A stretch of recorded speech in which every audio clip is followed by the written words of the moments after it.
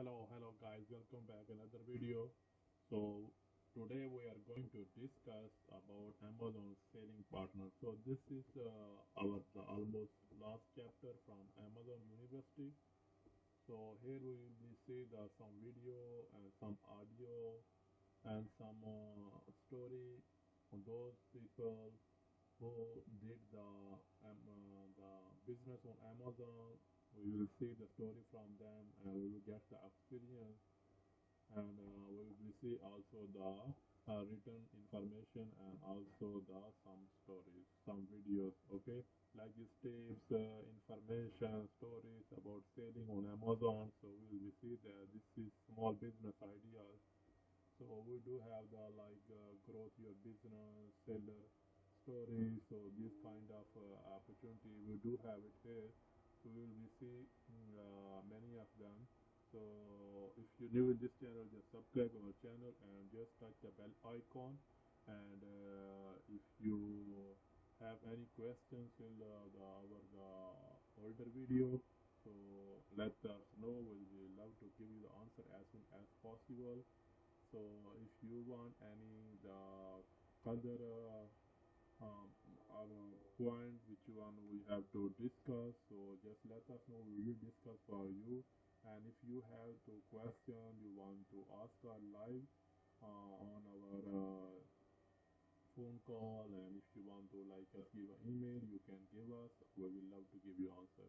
So let's start on the our main topic, because Amazon giving us a lot of opportunities. Amazon giving us the rule and tool and policy according to the business we have to follow. We can open the business all over the world, Amazon FBA and Amazon FBN.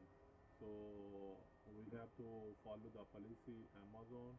And we are just came here on Amazon University page, and we are learning from here. If you have the small business, if you have the big business, if you want to start, so there is a lot of information we are getting from the Amazon University. So if you want to know how to make your brand and how you register your brand, how you make listing for your first product, your first sale, if you have any confusion, so you can ask us. We will love to give you the answer. So let's see our the very first video. Okay, road. So this is advice. So let's see this one. I don't want to waste the time. I don't want to go in too deeply. So see the very first one. So let's see this one, then we will jump to next one.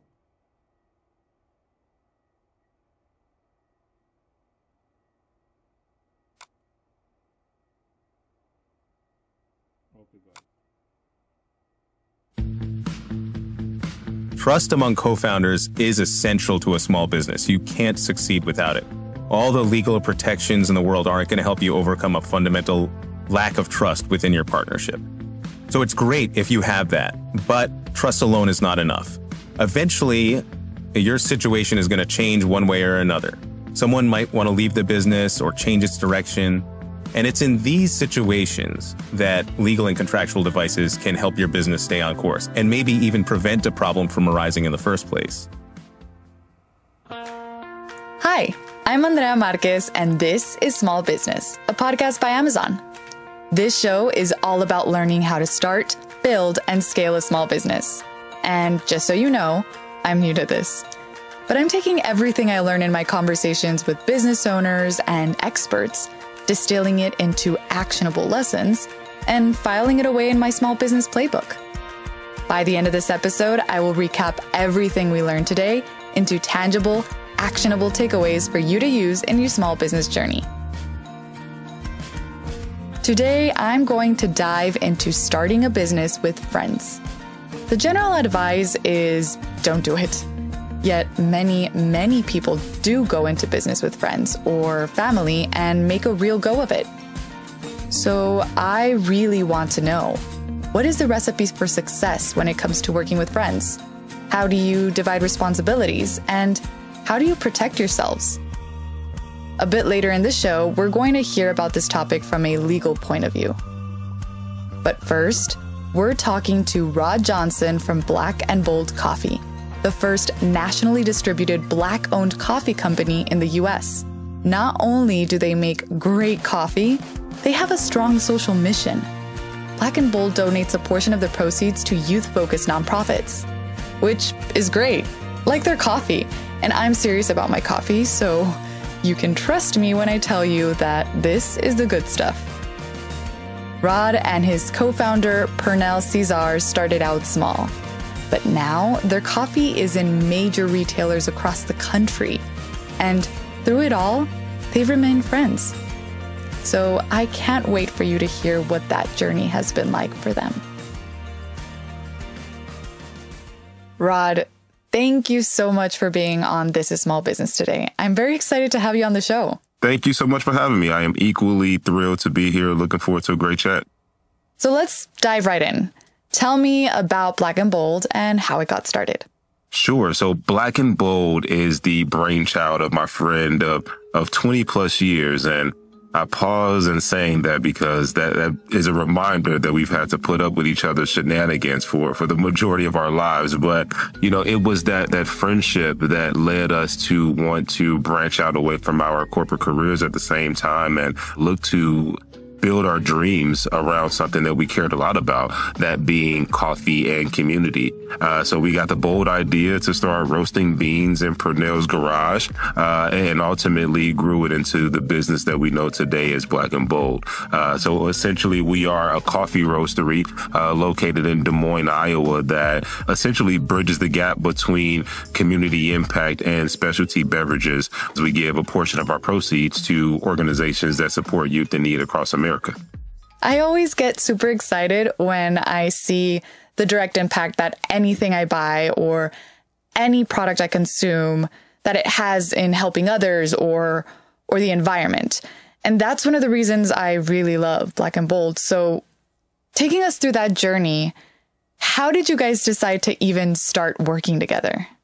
So I mentioned we had the foundation of our friendship. With that, we have shared values and similarities as to what motivates us and obstacles that we were able to overcome. And, you know, just through lifelong conversations, we knew that if ever we wanted to team up and become a dynamic duo in business, that we would have a little bit of an advantage given the overlap in that Venn diagram. And so it was an organic relationship that met a fork in the road, if you will, as it pertains to, do we continue to climb this corporate ladder and run the rat race, or do we try to change our trajectory and take a hold of our legacy and connect it to something that is more resonant to how we see the world? So it was just that gumbo, if you will, that we leaned on to build our business and started in the first place. Do you think that you guys would have done something like this if it weren't with each other as co-partner? Absolutely. We are naturally wired to be self-starters, to be go-getters and risk takers. So whether it was together or on our own solo paths, I think entrepreneurship was in the cards for us. What was it about this? Is it the product? Was it the partnership itself that made this come to fruition and get off the ground? It's a combination of all of them. So let's start with the product. This was something that we really cared about. We had spent a lot of time in coffee shops, given our respective corporate careers and having to do a lot of travel. What's the best landing spot? It's your nearest coffee shop or your nearest Starbucks. And when you're in that culture, at least myself, I'm observant and I see how there's a sense of community within those establishments. And we knew that we wanted to provide that to people regardless of where they lived. You shouldn't have to live next to a coffee shop to indulge in a top tier product or having that sense of community. So it was just the affinity for the product in and of itself that I would attribute some of our success in getting the business off the ground. Side note, in another part of our conversation, Rod shared that he and Pernell grew up in Gary, Indiana, and there weren't a lot of high-end coffee shops there when they were growing up. So the affinity he described for the product and community was really responsive to a need he experienced and saw an opportunity to meet. There was a real definitive mission that we were trying to accomplish, this idea of conscious consumerism. You referenced that one of the reasons why you've gravitated towards our brand is that we stand for much more than just selling a product. And as of the fall of 2020, we earned our B Corp certification, which is the gold standard in businesses that are looking to prioritize purpose as much as profit. So, having that at the core of our entrepreneurial endeavors, I think really compelled and motivated us to see this thing through, because the end recipient is the demographic that we really resonate with. I'm constantly inspired by the purpose and mission of small business owners. It's almost always about more than just the business for them. But what makes these guys different is that they're building the mission on, in, and around a lifelong friendship. I feel like the stakes are higher for them if something were to go wrong. Did you guys have any uncomfortable conversations in terms of contracts and what happens if one of you wants to leave? What happens if one of you makes a mistake? And I mean, even though this is coming from friendship and from mutual love and respect, you do need to protect yourselves and the business, right? So how did you guys talk about that?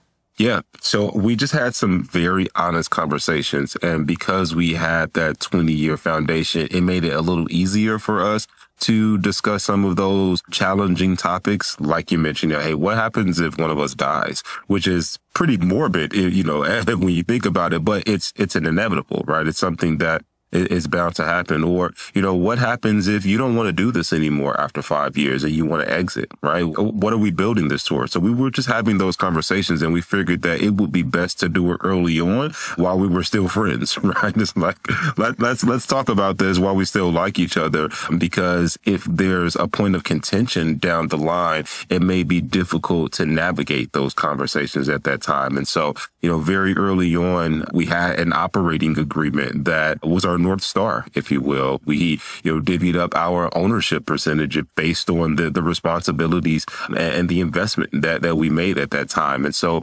we tried to have as much structure in place very early on, so that then allowed us to focus on growing the business. That was our approach. And I recognize that not a lot of founders are in that fortunate position. And to that point, I'm grateful that my business partner just so happens to be one of my best friends.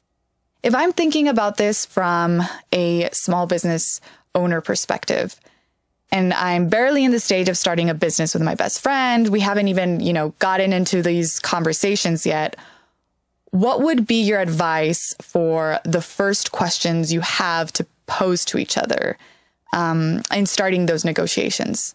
What is the end goal? That was a question that continues to evolve as our business ascends. Are we looking to be acquired? Is this something that we want to hold on to until we're old and gray, and when we can pass on to our children? Do we want to bring on investors and have other people at our cap table? Those were, some of those early questions. And then that will then influence how you formulate the business. Is it an LLC? Is it a corporation? Do you not need a business partner? Should you just be a sole proprietor? And so we just let the conversation naturally progress. But a good starting point is, what is the end goal? And that's really how you should start anything, at least in my opinion, is build something with the end in mind, so that your steps are always in alignment to that objective. And then one thing you mentioned was dividing responsibilities based on your investments at that time. What was that like? Yeah, so we are based in Des Moines, Iowa, which is where Pernell's wife is originally from. So Pernell completed his undergrad at University of Northern Iowa, where he met his wife. They moved around for work, had their first child, and moved to Des Moines, Iowa. All the while, I was on the West Coast, living in Sacramento, doing my best job of avoiding the snow. And synonymously, we were building the business. So I was more responsible for curating the digital experience, standing up our philanthropic efforts, and really all things marketing, while Pernell took on the heavy lifting of operations and finances, as well as any legal matters that would eventually come about. And that's essentially how we broke up the ownership and assessed a value to that percentage based on what we needed to get up and running. We needed to buy a sample roaster. We needed to retrofit his garage so that we could actually do the roasting. We needed some raw materials, et cetera. And so, we did our best job of being as scientific as possible, and trying to, make sure that things were fair and equitable. And to that point, I think that we're both satisfied with where we landed. When you mention Pernell, you have this little smile and you can tell that you really respect and love him. Yeah, that's my real friend. I mean, we met each other when we were 13 years old, and we've been through a lot together. I mean, I've watched him grow up, though we're the same age. Like I had the privilege of watching him evolve into an executive, right? This is the same little kid that, I used to bully on the basketball court, and now, he's the CEO of a profitable business, that started in his garage. So I'm just super impressed by him and, tip my hat to him as much as I possibly can because, he deserves it. And I'm happy to sing his praises. I hope he listens to this podcast when it's out so he can. I'm going to make him listen to it. So going back to more legal things, when did you guys know it was time to bring in a legal advisor or a lawyer to actually come and dig deep into this contractual partnership? Yeah, very early on. Pernell gave me the initial call asking me if I drank coffee August of 2017. It's like, hey, man, do you drink coffee? And at the time, I'm not a coffee guy. And that was, I pinpoint that moment as to when Black and Bold started. By December of that year, we had an LLC, as well as an operating agreement. So we moved pretty fast. Wait. So you're a coffee person now, right? Hopefully? I would say by definition, yeah. I drink much more coffee than I drink tea. At the time, I drank tea like 2 or 3 times a day, whether it was chai or green or some type of black tea. That was my jam. It was my thing. And that's because I really wasn't exposed to the higher grade of coffee. I associated coffee with this terrible drink that caffeinated you, that gave you an energy boost, right? That I saw my grandparents drink some pretty low quality coffee for years, and I didn't even know that there was another world out there. And Pernell had actually sent me some beans. He's like, you should try these. I'll tell you how to brew it, and and then tell me afterwards. I drank it. I was like, oh, I actually enjoyed this. This is pretty good. And that started me going down that rabbit hole of the coffee industry. So, yeah, it was just a random conversation. Like, do you drink coffee, dude? And that just snowballed into building a business. Curious to know, what happens if you disagree?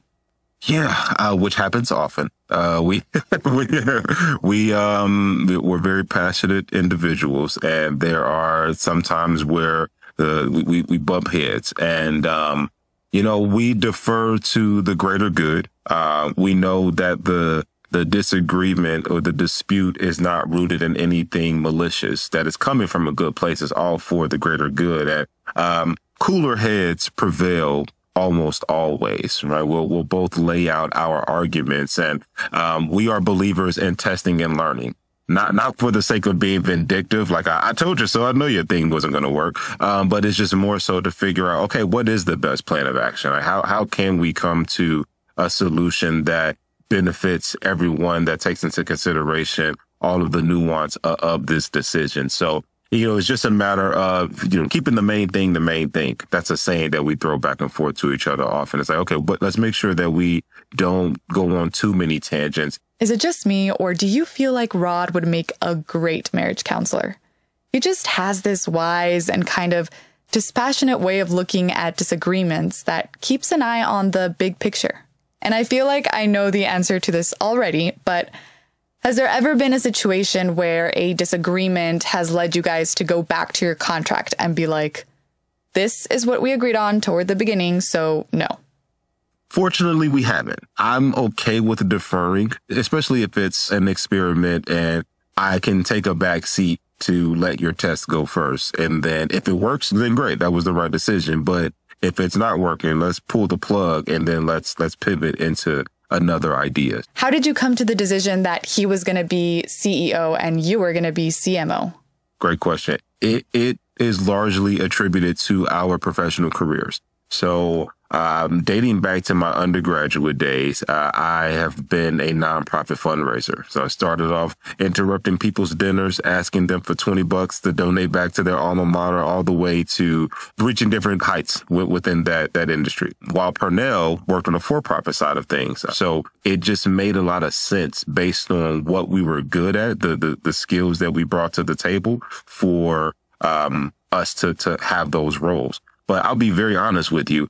As a small business, we do everything, right? So it's those are just so that other people can have some level of delineation between he and I. I mean, it's impossible to be so narrowly focused when you're trying to build a small business. And what would your advice for future co-owners be?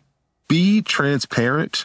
I think a lot of the breakups, a lot of divorces, a lot of professional disputes are rooted in a lack of transparency. You know, if you trust this person, you know, with your livelihood, it behooves you to be open and honest with them and expect the same in return. Purnell and I, again, you know, have very direct conversations because there's no one else at the executive level within our company. It's just he and I. So we have to do that for the sake of the business. We will be doing a disservice to the 20 plus families that rely on us for their livelihood if he and I are not upfront and honest with each other. So I just recommend for anyone that's going into a partnership with a friend or not to be as honest and as forthright as humanly possible. Do you think people should bring in legal advice the sooner the better? Absolutely. Normalize that. You normalize that in your interaction so that it's not awkward down the line, right? You know, they say that you should pray when things are going well, right? And not just when the sky is falling. And that's kind of the case, you know, for running a business. Like, you know, in case of emergency, break glass. Let's just know what that lever is so that when it's time to actually break the glass, we're not frantic and running around like chickens with our heads cut off. So normalize that as early as possible. And I think that you'll be better off for it. Rod, thank you so much for your time and for being on This is Small Business. Thank you. I appreciate you. You're listening to This is Small Business, brought to you by Amazon. I'm your host, Andrea Marquez. I loved the lessons Ron shared about being transparent, working to your partner's strengths, having difficult conversations first, and making sure to always have the end goal in mind. On this show, I want to continue taking you guys through my journey of figuring out what it takes to start a small business today by asking small business owners themselves and focusing on the pivotal moments, decisions, and challenges they're going through. Did you know that more than half of the products sold on Amazon come from small and medium-sized businesses? Black & Bold Coffee is one of the many small businesses selling on Amazon that have tapped into some of the tools and resources offered to help them succeed and grow. You can learn more about them in our show notes on our website, thisissmallbusinesspodcast.com. This Black Business Month, Amazon is committed to celebrating, amplifying, and supporting a diverse set of businesses through This is Small Business. And so I want to give a special shout out to some of our Black-owned business partners and experts who have graciously shared their wisdom on This is Small Business. That includes Rod Johnson, Eva Jane Bunkley, Chelsea Whittington, and Corin Stephan Miller. And remember, one of the best ways to thank them is to support and shop their businesses. I also want to remind you of Amazon's tools and resources, which include the Black Business Accelerator. And I think that can be a great option for Black entrepreneurs to level up their own small business playbook and take their business to the next level. Coming up, sharpen your pencils because we're gonna get technical. I called in the legal department. Naveen Thomas is director of the Business Transactions Clinic at New York University's School of Law. He helps people understand how to set up their businesses and partnerships in a way that will serve them when the going gets tough. Because everything I'm learning so far about business tells me things do not always go according to plan. Before we get started with Naveen, I want to take this time to ask you, how can we do better? Our team has enjoyed producing these episodes for you, and we want to make sure you're loving them as much as we do. So share your thoughts with us at thisissmallbusiness@amazon.com. Naveen, thank you so much for being with us today. I'm excited to hear your thoughts on a couple of things. Thank you, Andrea. It's a pleasure to be here. The information provided in this podcast is not legal advice and should not be construed as such. Instead, the information provided is for general informational purposes only. Moreover, the information in this podcast does not create any attorney-client relationship between you and the podcast contributors or their respective employers. You should not act upon any such information without first seeking qualified professional counsel on your specific matter. You should contact your attorney to obtain advice with respect to any particular legal matter. The hiring of an attorney is an important decision that should not be based solely on anything we speak about today. So I'm going to jump right in. How should small business co-founders set up their partnership?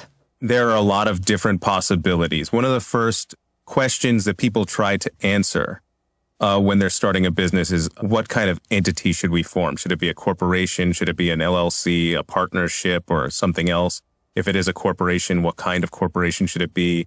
In which state should we incorporate? Those are all really important questions that need to be answered. They involve complex legal issues relating to corporate law, securities law, and tax. Actually, one of the biggest considerations there is each person's personal financial situation. So it's really important to get appropriate tax advice. That's one of the first pieces of advice I'll give to anybody who's starting a business, is to speak to an accountant. It's not something that everybody thinks to do independently, but the sooner you do it, the better. But even before you start an entity, you need to think about preliminary issues. And that relates to your business plan itself. Is it viable from a business perspective and from a legal perspective? Especially if you're trying to do something novel, especially if you're trying to do something in the technology sector that's not been tested. But even if you're doing a more traditional business, a lot of different legal issues could arise with your business plan. So try to work with an attorney from the planning stages to identify potential legal issues.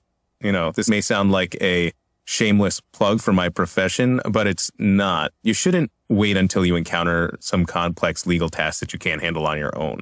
You want to make sure that before you start implementing your plan, that it's legally viable. For instance, if it turns out that your business plan requires you to obtain expensive licenses in all 50 states, and you can't afford that process, you might need to change your plan. Similarly, if you're doing a more traditional business, you might find that it requires certain licenses from local and state governments. Those aren't laws that you want to violate, and it helps to identify those requirements as early as possible. These are things that a lot of people would miss if they're not working with an attorney from the outset. Okay, that was a lot of important stuff. So, small recap. Ask yourself what kind of entity you want to form, which will help you determine what kind of partnership you will have. Consider each person's financial situation and get some accounting advice. At the same time, get legal advice to make sure your plans are viable. Got it? But what happens if you don't have the budget for all this necessary advice? I know attorneys can be quite expensive, but if you are a small business, especially if you're operating in a low-income community, or if you are a social enterprise with some kind of public interest mission integrated into your business model, then you might qualify for pro bono legal services from a variety of sources, including a law school clinic like the one that I run.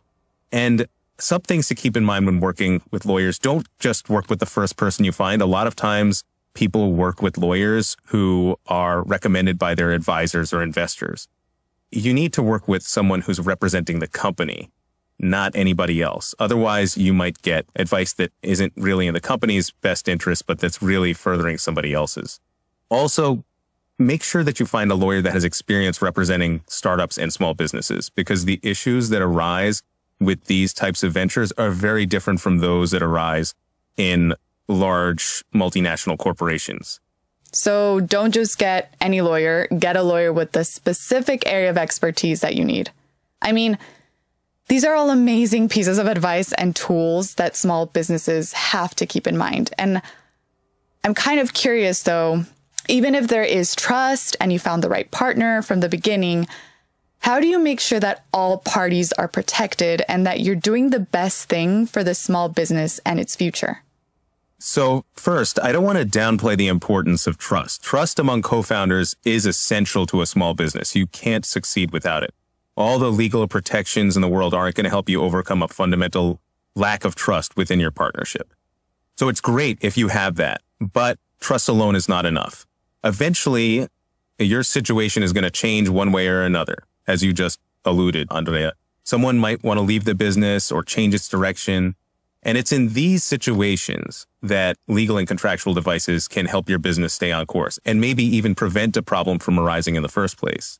One thing that I often see in representing startup companies is that all of the communications, at least at first, are coming from one person who's kind of the point person for communicating with the lawyer. And this is understandable. Not everybody has the time to set up a conference call at the same time with the lawyer. But the problem is that there's a risk that the point person, the person who's communicating with the attorney, is the only person who is really communicating the company's needs, and that the other founders' interests will not be adequately represented. So ideally, you should really make sure that all founders are communicating with the company's lawyer so that everyone's interests are covered. So how do you lay a good foundation so that if there's a huge major disagreement between co-founders, that everyone's protected and there's an easy way to come to that decision? Agree on certain terms in advance that will address common situations that may arise, like a founder leaving the company early. For example, a common tool for dealing with that situation is transfer restrictions on stock, so that before somebody transfers their stock to an outsider, they have to offer it to the insiders, the other founders. That's known as a right of first refusal. This is a way to prevent random people from becoming co-owners of your company without everybody's consent. So that's one thing. Another common tool is a vesting schedule, right? Where typically that might last for 4 years. And basically what that means is that if somebody leaves after halfway through the vesting schedule, then they lose half their equity, right? So this gives them an incentive to stay with the company longer, right? So it might prevent specific types of problems, but no contract is going to be able to anticipate every contingency, every situation that might arise. That would be impossible, or at the very least, very time consuming and expensive. A better approach is to come up with governance mechanisms that deal with situations when they arise, so that it's not just an unorganized disagreement, but that there's a formal process to follow in the event of any disagreement. Naveen, is there anything else that you think small business co-founders should keep in mind when starting up? Yeah, absolutely. A big issue that founders deal with very early on in the process is how to split the equity in the company. Right? A lot of people assume that everyone should just get an equal share, so that if there are 3 founders, it's a third, a third, a third. There's an inherent sense of fairness in this, and a lot of people default to that. But that's not always the most sensible approach. And if it's not the most sensible and fair approach, then eventually founders could get upset with it and decide to leave. If a founder feels like they haven't been adequately compensated, then that may discourage them from staying with the company long term. So when you're deciding how much equity each founder should get, consider all of their contributions and the values of those contributions. This got me thinking, what would my contributions to my company be?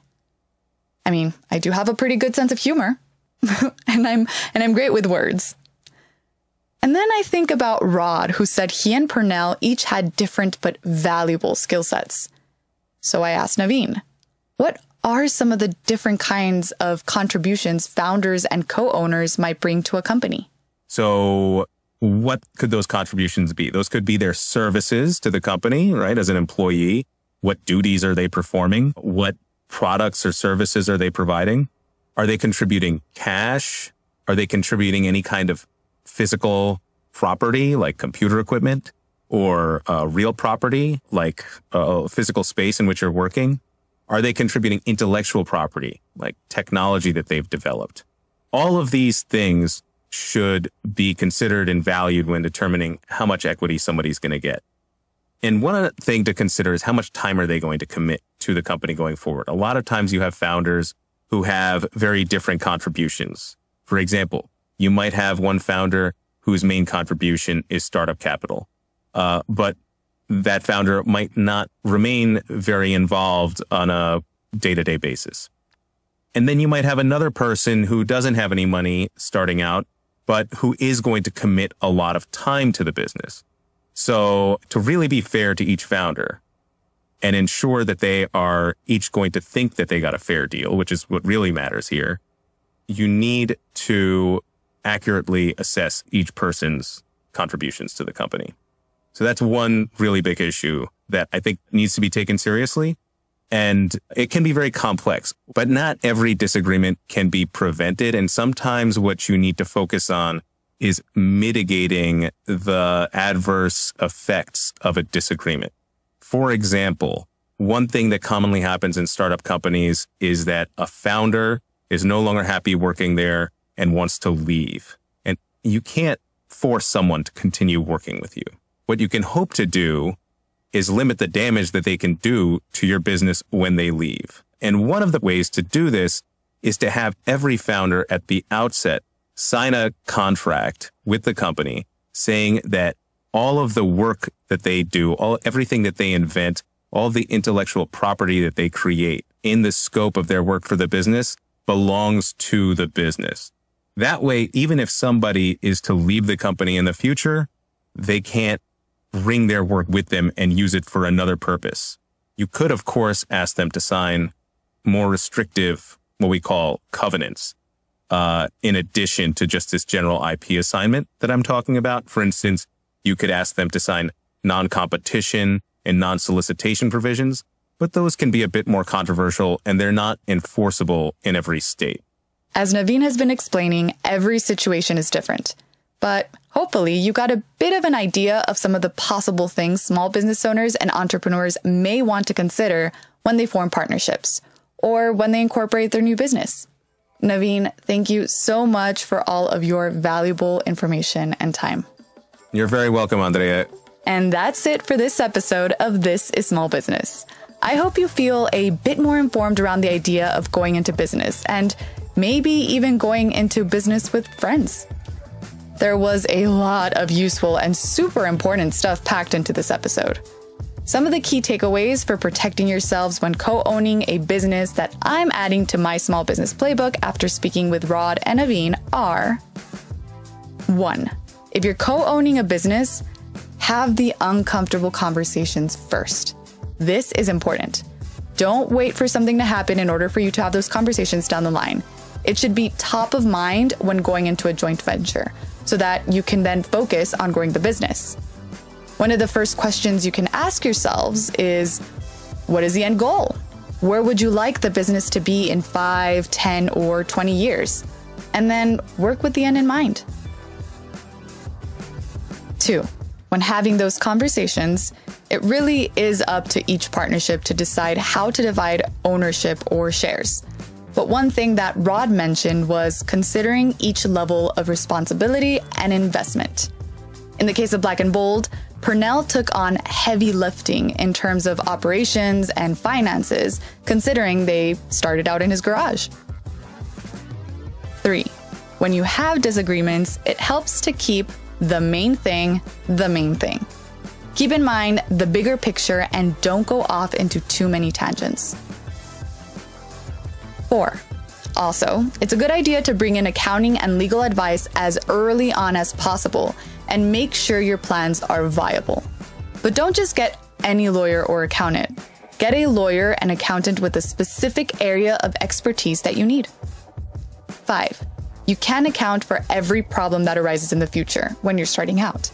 But a good way to address that is to come up with the governance mechanisms that prepare you to deal with those situations when they arise, so that there's a formal process to follow. And finally, transparency breeds trust. Be transparent as possible with your partner and always keep the end goal in mind. Write these down. There's a saying I've heard many times from my family in Spanish: Cuentas claras, amistades largas, which translates to clear agreements make for longer friendships. And I'll add, and stronger businesses.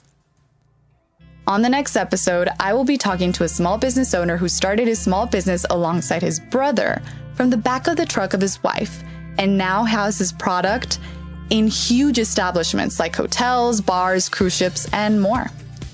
Meanwhile, if you like what you heard, don't forget to subscribe to our podcast so you can stay up to date with new episodes.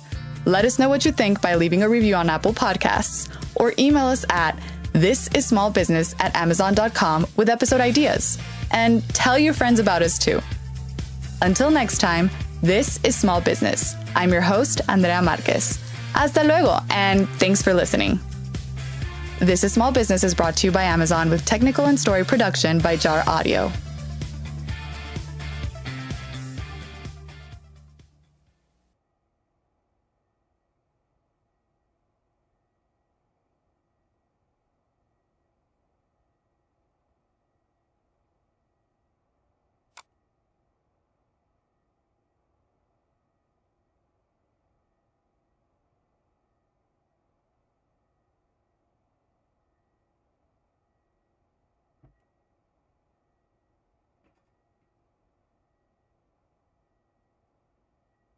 Okay guys, so now we're looking the other video, the story. Let's see very first one. Okay.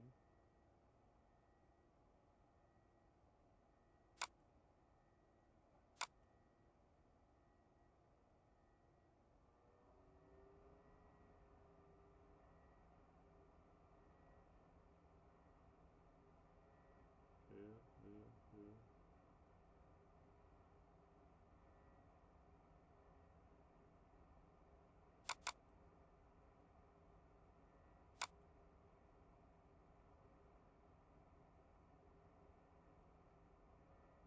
So we are just looking this one right now because mostly people have the audio, so we will look this one.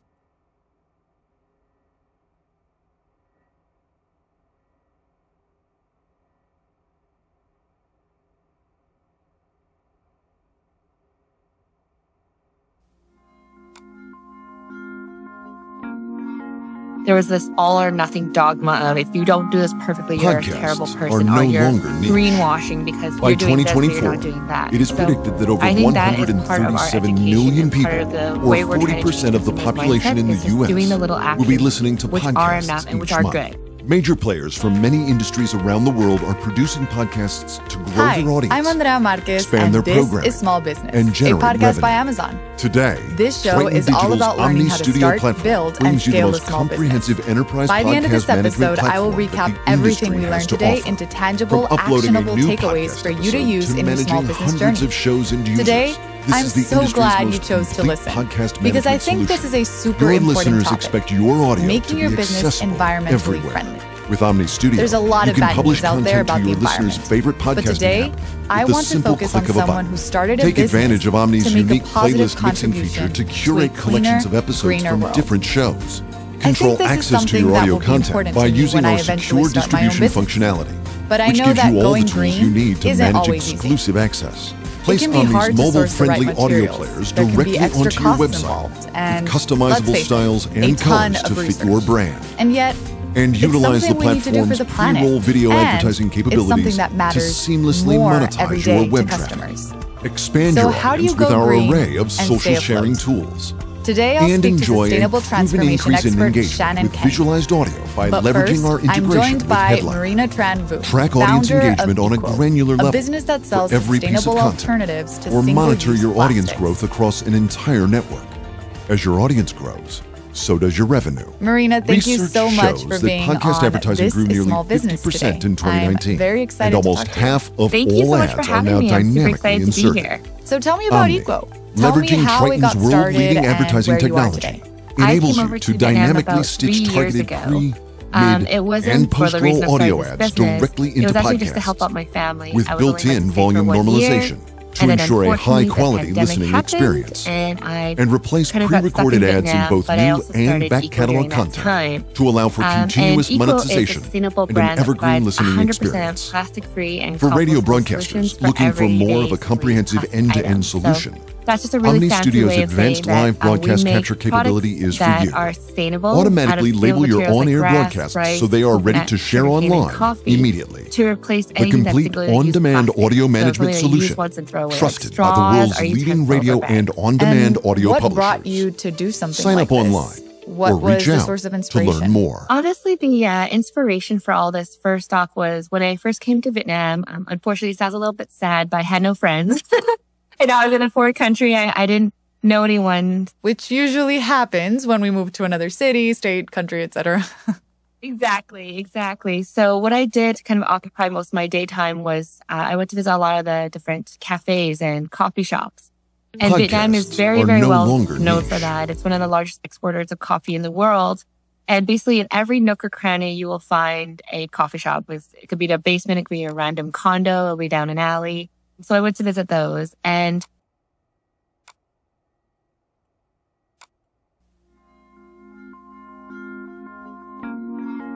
there was this all or nothing dogma of if you don't do this perfectly, you're a terrible person, or you're greenwashing because you're doing this, but you're not doing that. And so I think that is part of our education and part of the way we're trying to change consumers' mindset is just doing the little actions which are enough and which are good. Hi, I'm Andrea Marquez, and this is Small Business, a podcast by Amazon. This show is all about learning how to start, build, and scale a small business. By the end of this episode, I will recap everything we learned today into tangible, actionable takeaways for you to use in your small business journey. Today, I'm so glad you chose to listen because I think this is a super important topic, making your business environmentally friendly. There's a lot of bad news out there about the environment, but today, I want to focus on someone who started a business to make a positive contribution to a cleaner, greener world. I think this is something that will be important to me when I eventually start my own business. But I know that going green isn't always easy. It can be hard to source the right materials. There can be extra costs involved, and let's face it, a ton of research. And yet, it's something we need to do for the planet, and it's something that matters more every day to customers. So how do you go green and stay afloat? Today, I'll speak to sustainable transformation expert Shannon Kenny. But first, I'm joined by Marina Tran Vu, founder of Equo, a business that sells sustainable alternatives to single-use plastics. Marina, thank you so much for being on This is Small Business today. I'm very excited to talk to you. Thank you so much for having me. I'm super excited to be here. So tell me about Equo. Tell me how it got started and where you are today. I came over to Vietnam about 3 years ago. It wasn't for the reason of starting this business. It was actually just to help out my family. I was only meant to stay for 1 year. And then unfortunately, the pandemic happened and I kind of got stuck in Vietnam, but I also started Equo during that time. And Equo is a sustainable brand that provides 100% plastic-free and compostable solutions for everyday single-use plastic items. So that's just a really fancy way of saying that we make products that are sustainable out of sustainable materials like grass, rice, coconut, sugarcane, and coffee to replace anything that's single-use plastic. So something that you use once and throw away, like straws or utensils or bags. And what brought you to do something like this? What was the source of inspiration? Honestly, the inspiration for all this first off was when I first came to Vietnam. Unfortunately, it sounds a little bit sad, but I had no friends. And I was in a foreign country. I didn't know anyone. Which usually happens when we move to another city, state, country, etc. Exactly. So what I did to kind of occupy most of my daytime was I went to visit a lot of the different cafes and coffee shops. And Vietnam is very, very well known for that. It's one of the largest exporters of coffee in the world. And basically in every nook or cranny, you will find a coffee shop. It could be the basement, it could be a random condo, it'll be down an alley. So I went to visit those. And for the first time, I saw something green in my drink and it was floating. And I was like, what is this? And it turned out to be a grass straw. And so that was my first experience of a type of straw that was not made from plastic or paper. So that was kind of the first part. And then the second part was basically a couple months later, my nephew was born. And I realized, that he might have a tougher time of growing up in this world than I would. I was fortunate enough to grow up in Vancouver where it's beautiful. There's tons of nature. And I wanted him to have the same sort of experience. But at the rate we're going, he might actually have to move to Mars to kind of live out the rest of his adult life. And I just really didn't want that to happen. So that was all my other inspiration. Okay, I know I'm new to this whole universe, but that's definitely the first time I've heard a small business owner say, I started my company so my nephew wouldn't have to move to Mars. And I mean, she's joking, but only partly. She's also kind of serious. She's motivated to create a better world for those coming along behind her, and I just love that. So I asked Marina to walk me through how her products are made and the impact they have on the environment. Each product is quite unique in how it's made. For example, our coconut straws are actually made out of leftover materials from the coconut. So after all the water and the flesh and the shells have been extracted, sometimes you kind of get this leftover material, and we add a bacteria to it, which eats away at the leftover coconut material to form a paste. So that's kind of one example. Another example is the coffee straws that we have are actually made from the used coffee grounds that are gathered from different cafes and restaurants, and then put together and combined with another sort of organic acid in order to be molded into our straws. But the common thing amongst all of our products, again, is that they're 100% plastic-free, they're compostable, and pretty much for all of them, they're made out of materials that would otherwise end up in the landfill. So helping really to promote that circular economy. And I'm just crazy curious, but did you have a background in this, or how did you even begin? Not at all. My studies and my background came in marketing and business. So I graduated from the University of British Columbia Sauder School of Business, studying marketing. And then also for my entire career, I worked at companies like Unilever, Bacardi, LG, doing brand and marketing for them. So product launches were something that I was very used to. But I think a lot of that curiosity that comes with working within marketing, a lot of it comes from trying to figure out what makes the consumer tick, what makes a consumer want to purchase something or buy something. And so for me, there was that curiosity there of why, I see this green thing in my drink all the way in Vietnam, but I'm not seeing it everywhere else in the world. And so that curiosity led me to kind of look into the history of sustainable straws. And I found out that these were products that were existing for a very long time. So you're talking decades and centuries. These are not new products. But when you take a look at the market share of sustainable straws other than plastic and paper, it was less than 0.1% market share at that time. So that means that there's something that wasn't resonating. Maybe it wasn't getting enough exposure or people didn't know about it. Marina's marketing curiosity kicked into high gear. She thought, these straws are great. The world needs less plastic and more grass straws. They've been around for ages, so how come nobody outside Vietnam seems to use them? So that's really kind of what led me down the path of building this brand, building a brand that would be eye-catching, that would educate consumers on the different sustainable materials that are out there, and also make sustainability fun. It was one of those things where, again, I didn't come from a sustainability background, but trying to learn about it and trying to come into that sustainability community, I did find that there were certain things such as gatekeeping around whether or not you were sustainable enough to be part of this community. And so I wanted to build a brand that was inclusive and fun versus what I had seen as my own experience trying to start my sustainability journey. Marina spotted how the question, are you sustainable enough, can feel accusatory and demoralizing for those who are just setting out on the sustainability journey. It can drive people away, which is not a good outcome. So kudos to her for overcoming that and creating a product and a brand ethos that feels accessible to everyone. Buying less plastic is something in everyone's reach. I'm going to ask a hard question, which I'm sure you probably have been asked before. Does it actually make a difference if I, as a consumer, change my use of straws to be your kind of straws? Yeah, I think that's a great question. I would equate it to something like, voting within an election. Most people think that, I'm just one person, it's just one vote, it's not going to make a difference. But when you accumulate that all together, it does make a difference. All these little small actions that are sustainable combined together can have a really, really big impact. And if we had everyone just thinking that, it's not going to make a difference, and everyone's just going to continue to do the same action, which will harm the environment. But if everyone, or maybe even 10% of those people start to say, you know what, I'm actually going to make a little bit of a switch, that could influence other people. And those accumulated actions, efforts can have a huge impact. It's a fair point, but another hard question I felt like I had to ask. What about the process of sourcing, packaging, and distributing these eco-friendly products? I wanted to know how sustainable is that whole process? It's definitely a journey. The reality is that, I think there's a lot of economies of scale, there's a lot of efficiencies that have come through business by non-sustainable products. For example, palletization of your products and how we ship products. It might be in a plastic pallet or it might be in a plastic box instead. And we've gotten used to those things. And because we've gotten used to those things and they've been used for a very long period of time, the cost efficiencies are there. But as long as you're being truthful, I think consumers will be a little bit more receptive to the message. And can you tell me in what ways your business, the making of the product is environmentally friendly?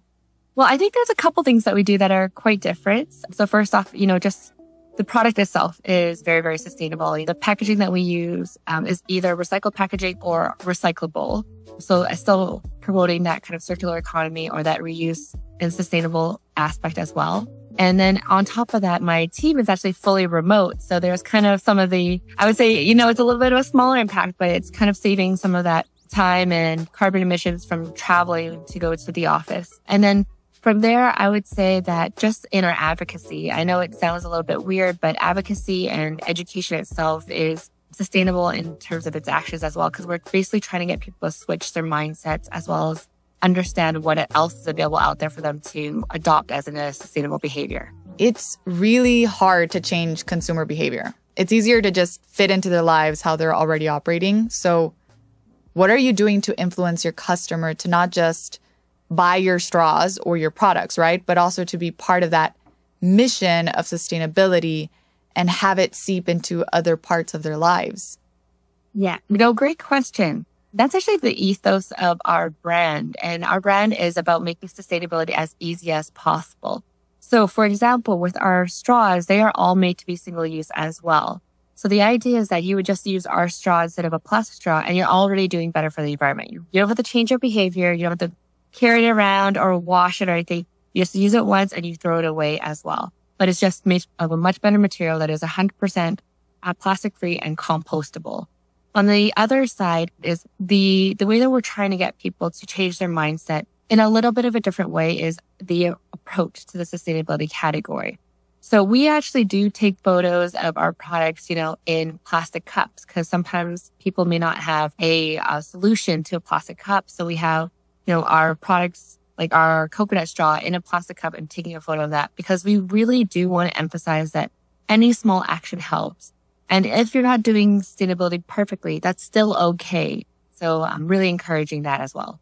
I'm thinking about this from the perspective of our listener, of our small business owner, of our aspiring entrepreneur who is maybe having this idea, but wants to make sure that, the whole business aligns with this mission. What are the sacrifices that you've had to make as a small business owner, as a business, to be able to live up to this?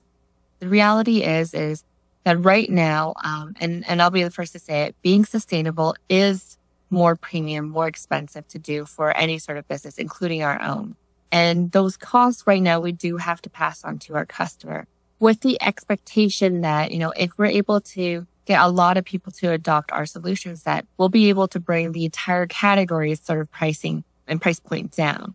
But the first off is just acknowledging that we're not going to be able to appeal to everyone and get all the customers that use straws right now, for example, or use, forks right now to be our customers because of our price point. So it's really kind of admitting that and then really targeting those who can adopt our solutions right now. So that's the first thing. The second thing that we've had to sacrifice as a company is a lot of time, I would say. We do take a lot more time to educate people about our products, to get people to try our products actually. And that's something that a lot of other probably non-sustainable businesses would have to focus on. We're focusing on not just product education, but sustainability education aspect as well. a lot of what we do is actually trying to correct assumptions or misconceptions about sustainability or our products, or really trying to prove that we aren't greenwashing. And that can take a lot of time away, again, from, some other things like operations or sales. Greenwashing is when a company does something on the surface that implies sustainability, like simply putting a green label on a bottle, but actually is not sustainable in any way. This is not what Marina is doing, but it doesn't stop the haters from hating. By Marina's own admission, it can be tough to step into the environmental business arena. You constantly have to keep up your research, defend your choices, and fight the good fight. But it's something that, we think is extremely important to do and part of telling our story, but a part of also convincing consumers to switch to our products. Here's the challenge. Despite the fact that there's growing consumer demand for companies with a strong environmental and social governance record, or ESG, there are also entrenched systems and sometimes higher costs associated with environmentally friendly manufacturing and distribution. It's a tough problem for a new business owner, but Marina says she's learning to tell the story of her brand in a way that breaks down resistance to it, one customer at a time. One example she gave me was around the issue of cost. A lot of people say this plastic straw is 1/10 of a cent, whereas your straw is like 3 cents or 5 cents. So why am I going to pay right now so much more for that? 50 times more, 30 times more, or whatever times more for this right now. And I say, okay, well, right now, what you're looking at is just the physical cost, but you're not looking at the intangible cost. For example, this plastic straw, yes, it's 1/10 of a cent, but guess what? It's going to break down into tiny little microplastics that are going to enter your body, enter the oceans, enter animals, and start to have a lot of health effects. Those health effects to get treated will cost something. The disposal of these microplastics and those plastics will cost something. So in essence, that 1/10 of a cent has now turned into $10, $20, $100 and all the costs that are associated with that. So if you think down in the future, if you're a little bit more forward thinking, then you'll see that maybe the cost difference is so clear cut as 1/10 of a cent versus 5 cents. So that's how we try to tell the story and paint the picture. And so that's one way we try to overcome it. But I know a lot of other brands struggle with that too. And again, it's all about storytelling. So how do you, as a small business, get your suppliers or vendors or just partners to want to live by that mission, the journey of figuring all of this out with you? I think when you give people numbers or show people context, they start to realize that, this is a big problem that we need to address immediately. For example, a report just came out about how microplastics were found in human lungs and the human blood for the first time ever. So that really, I think, puts things into perspective for a lot of people. And then the second thing I think we try to do is make sustainability something that is engaging and fun again. There's a lot of doom and gloom that's always around. And like, if we don't do this, we're all going to die in the next 10 years. Or, all the polar bears are going to become extinct. When you have that narrative all the time, it can become a little bit, I would say, depressing almost as a conversation to have. So we try to kind of turn around and, stick a little bit of humor into it, try to make sustainability more fun. It's like, did you know that, if you have a rice straw, you can also eat it afterwards if you're really, really that hungry? The coconut straws are really cool because they're made kind of like this coconut sort of texture. The sugarcane straws, they smell like sugar. The coffee straws, they smell like coffee. So, those are type of things that I think will pique people's interest. I did not know that you can eat your rice straw afterwards. But now that I do know, I'm not going to rest until I try it. And I think that's basically Marina's whole sustainability message. No matter what kind of business you're running, there are things you can do to inch yourself onto a sustainable path. Just start small and give it a try. As we've discussed in other episodes, starting a small business is not for the faint of heart. Marina started Eco in the midst of a global pandemic while isolated from her friends and unsure of what the market would bear when it came to eco-friendly products. She has a few words for other people just starting out. I would encourage that, if you're having a rough time, just know that there are thousands of other small businesses having the same sort of rough time. And if you really believe in, you really want to pursue it, you'll make it happen. You're listening to This is Small Business, brought to you by Amazon. I'm your host, Andrea Marquez. That was Marina Tranvu, founder and chief everything officer of Equo, spelled EQUO. You can find Equo's eco-friendly convenience products on Amazon. Did you know that more than half of the products sold on Amazon come from small and medium-sized businesses? Equo is one of the many small businesses selling on Amazon who have tapped into some of the tools and resources offered to help them succeed and grow. You can learn more about them in our show notes on our website, thisissmallbusinesspodcast.com. And just a reminder that a podcast only helps if you listen to it. So if you know someone who needs to hear this episode, I hope you'll share it as soon as you get the chance. And if you have thoughts you want to share with us, send us a message to thisissmallbusiness@amazon.com. Okay, having heard Marina talk about the constant need to be educating consumers and industry partners, it seemed like a good idea to bring out a serious eco expert, someone with a lot of experience helping small businesses make eco-friendly choices. So up next, I want to introduce you to Shannon Kenny, aka Mama Eco. Shannon, thank you so much for being with us on This is Small Business. I'm very excited to talk to you. I'm so happy to be here. Thanks for having me. So, can you give me a little bit about your background? Yeah, so I'm originally from Trinidad and Tobago, born and raised there, and have lived in the States for about 15 years. And, slowly merged my way from, a life-sucking job into doing what is really important to me, and that's focusing on sustainability.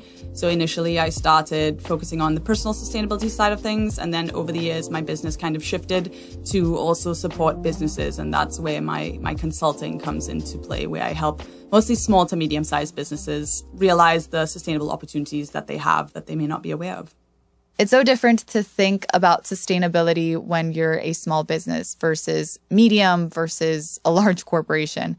And what your footprint means is also entirely different, right? So as a small business owner, in what ways can I make my small business environmentally friendly? A big sort of barrier to entry that a lot of small businesses come up against is they go first of all, I'm wearing 10 million different hats, especially if it's like a solopreneur, a very, very small business with a small team. So, to prioritize sustainability is often tricky for a lot of small businesses. And then the next thing they think of is well, I don't have the income per se to allocate to this. Again, small businesses are not, raking in millions and millions of dollars to allocate to this kind of thing. So,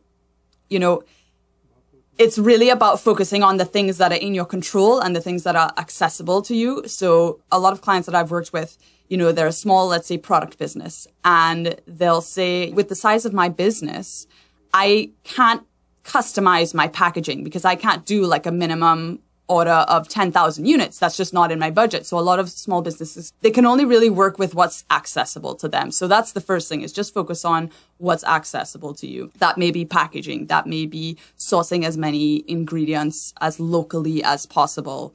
That may be thinking about your carbon footprint and how much energy you consume as a business. It really kind of depends on the type of business you have. I'd like to hear your advice on applicable tools that I could begin thinking about that maybe across the board, any small business owner could implement.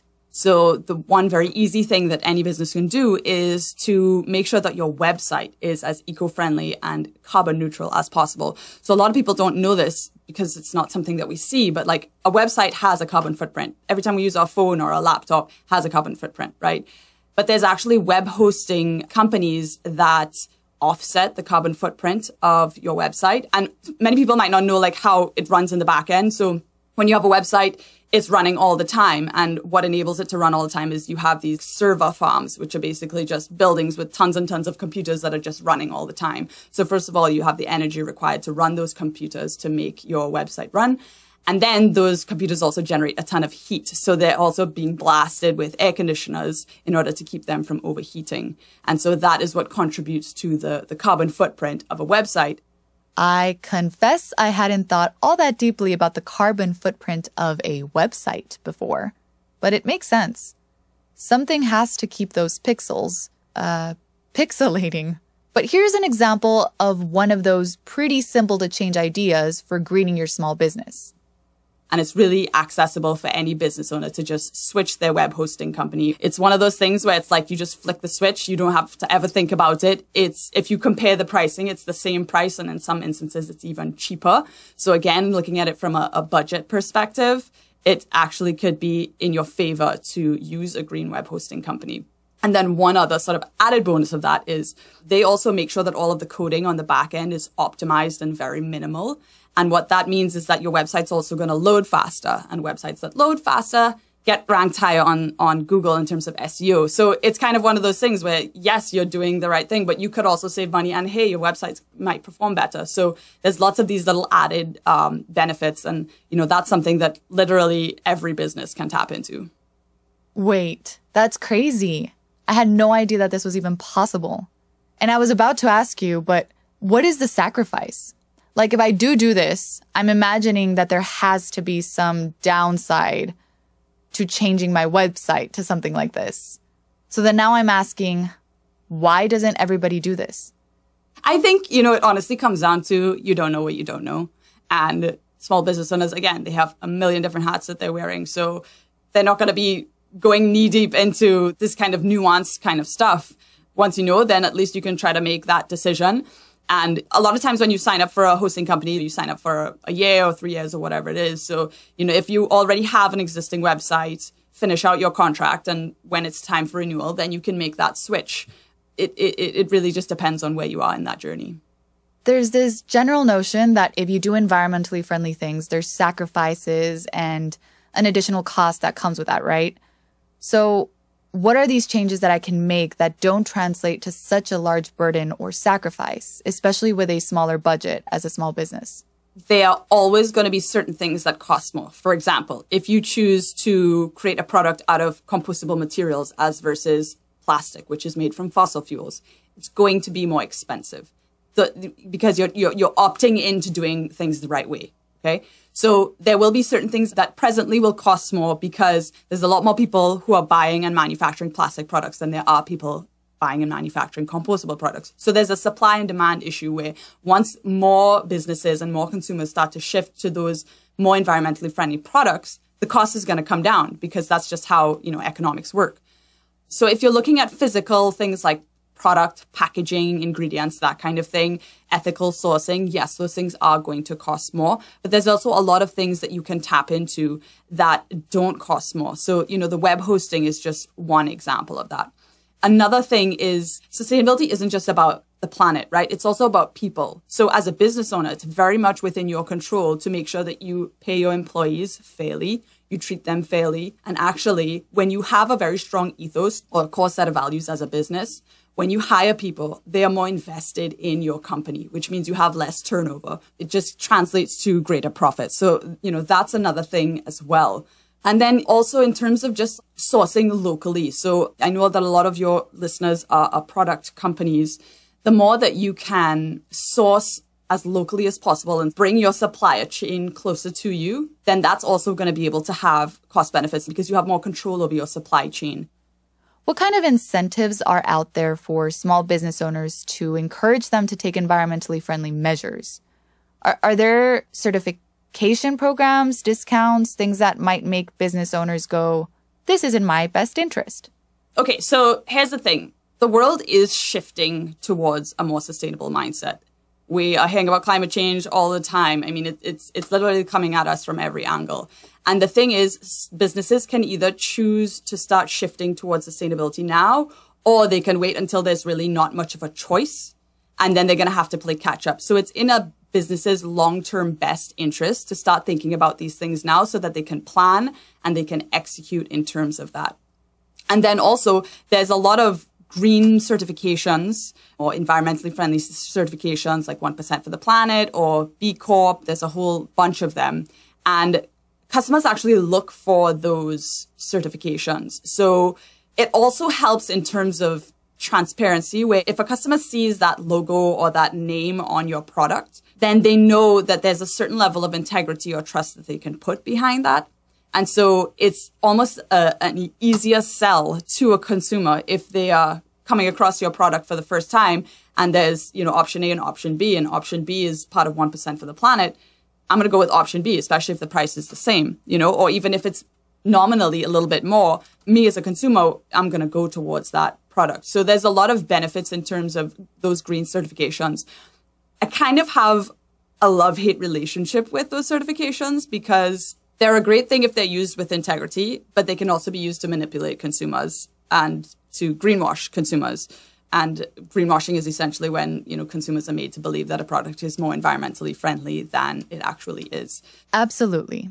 As we heard earlier from Marina, the practice of greenwashing is something that really confuses consumers and muddies the water for brands that are legitimately trying to make steps towards sustainability. Shannon says some green certifications are a good idea, but they're definitely not for everyone, and they can be misused.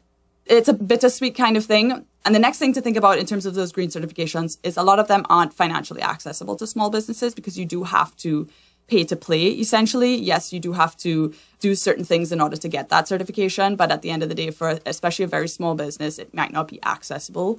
So what I always try to tell businesses is like, if you want to work towards that certification, that's great. But focus on the things that you can actually do internally right now and communicate that to your customers and be as transparent as possible so that they know what your values are. Focusing in on the actual manufacturing of the products for a moment, what are some areas small business owners should think about in terms of going green? One thing is to think about waste in terms of your supply chain. So again, every time you can waste less as a business, whether it's on packaging materials, shipping, all this kind of stuff, then that translates to savings, which translates to profit. So let's take food, for example. They have a certain amount of food that gets wasted along the supply chain. That's literally money going out the door. So thinking about how can we re-engineer the supply chain to avoid that waste so that we can then, again, translate that into profits.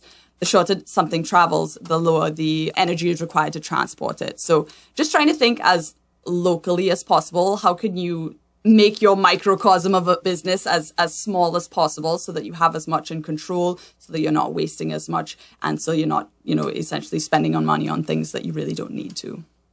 Shannon, do you think it's possible in the current economy to create a thoroughly environmentally friendly business, supply chain, manufacturing, and distribution, and not have it cost more than a regular business? If you're looking at those specific parameters, no, it is going to be more expensive as we stand in the current economy. Hard question, but I'm glad I asked it because, okay, it's good to know. I mean, you're making sacrifices here, but then why would I want to do it? Well, it depends why you got into business in the first place. What I find is that with a lot of the clients that I work with, they didn't start the business to make a quick buck. They started it because whether the product or the service, it was something that was really important to them. And they're using business as a way to facilitate that value system or that mission. So it just depends what type of business owner you are. It's not for everybody. I meet people and it's very clear that it's not a priority, and that's okay. But at the end of the day, that is the direction that businesses are moving in. You see it in some of the biggest companies in the world. They're all participating in it. So, the question is, do you want to get on the train now, or do you want to be chasing the train as it's already moving on from the station? I asked Shannon, aka Mama Eco, who by the way has an eco-friendly affiliate store on Amazon, to share any last words for small business owners wanting to up their green quotient. If there's a small business listening right now and they're wondering what they can do, I would say the first thing to do would be to write down all of the different things that you run your business on. So website, mailing lists, you use packaging, but write down all of the different things that you use for your business and look at each of those things and say, okay, is there anything here that would be sort of low-hanging fruit to start with in terms of sustainability? A simple one would be, if you have business cards, what are they printed on? Are they printed on recycled paper? That's like an easy, simple switch. And then another thing too is every business runs on electricity, which for the most part comes from fossil fuels. And if you have an energy bill in your name, an electric bill, you can actually, depending on where you're located, switch to getting your energy source from renewable energy. So those are just kind of like a couple of little tips for people getting started that are really applicable to any business. You don't have to have it all figured out. Your customers don't expect you to have it all figured out, but I can guarantee that if you communicate what you're doing right to your customers now, they're going to be lifelong customers because they are invested in your mission. I love that. Shannon, thank you so much for being with us today. It was a pleasure to talk to you. Thank you so much for having me. Happy to help. That was Shannon Kenny, Mama Eco, with lots of great thoughts on ways for small business owners to take steps towards going green. By the way, fun fact, Amazon has partnered with some third-party certifications to highlight products on Amazon that meet these sustainability standards. So if you are a brand that sells on Amazon and you have relevant certifications, that can be shown to customers. I think this is pretty important considering how Marina and Shannon both talked about how customers are increasingly interested in supporting products that help preserve the natural world. You can learn more on our website, thisissmallbusinesspodcast.com, on the show notes. So, per usual, some of the key takeaways for transitioning your business to a sustainable one that I'm adding to my small business playbook after speaking to Marina and Shannon are: 1. Focus on the things that you can control. You might be overwhelmed by everything we hear in the news about climate change, but that doesn't mean that you have to implement huge changes to get on the sustainable train, as Shannon called it. There are small things that you can do that are within your control. 2. Small ways in which you can make your small business environmentally friendly are making your website eco-friendly, sourcing as locally as possible, seeing how you can waste less as a business, using recyclable packaging, going fully remote with your team, and remembering that sustainability is also about people, so it's paying and treating your employees fairly. 3. When part of your brand mission is sustainability, advocacy and education are important because you have to go through an additional hurdle of getting consumers to switch their mindsets and adopt new behavior. And to start, it might be better to target those who are able to adopt your solutions first, before expanding your reach. And finally, be as transparent as possible with your customers. Be clear with your customers about which of your products and processes are green and which ones may not be. Communicate your values and your mission, because that has a potential to make one-time buyers into long-term loyal customers. Bring your customers along on your journey of trying to do right by the planet. They will appreciate your authenticity and maybe even pay a little more to support your mission. After all, everyone wants to do their bit for Mother Earth. So when it comes to saving the planet, the biggest thing for small business owners to remember is you're not alone. On the next episode, I will be talking to 2 childhood friends that started their small business out of their garage, and now they've grown their business into the first Black-owned coffee company with nationally distributed products. They recently made an appearance on The Ellen DeGeneres Show as part of the final season. Meanwhile, if you like what you heard, don't forget to subscribe to our podcast so you can stay up to date with new episodes. Let us know what you think by leaving a review on Apple Podcasts or email us at thisissmallbusiness@amazon.com with episode ideas, and tell your friends about us too. Until next time, this is Small Business. I'm your host, Andrea Marquez. Hasta luego, and thanks for listening. This is Small Business is brought to you by Amazon with technical and story production by Jar Audio.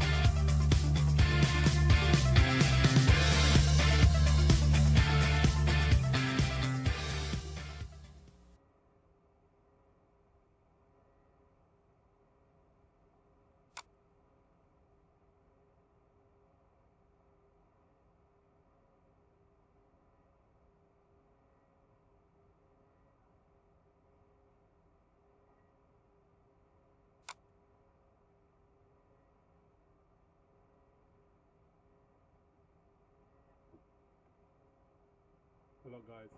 So right now just here grow your business. How do e-commerce automatically work in the Amazon store? So we are just looking at some examples from here.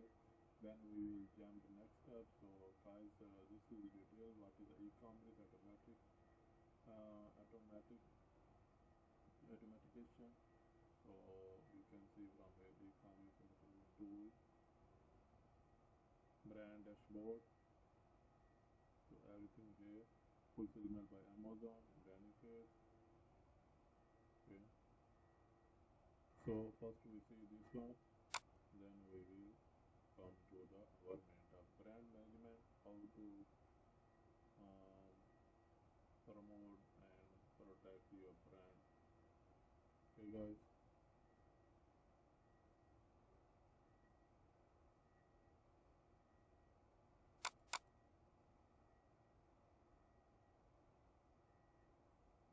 What is the brand management? How does brand work? Management work in Amazon store?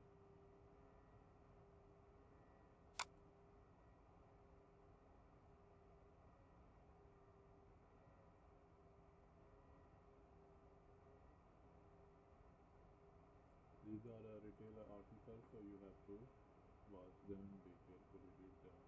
Okay.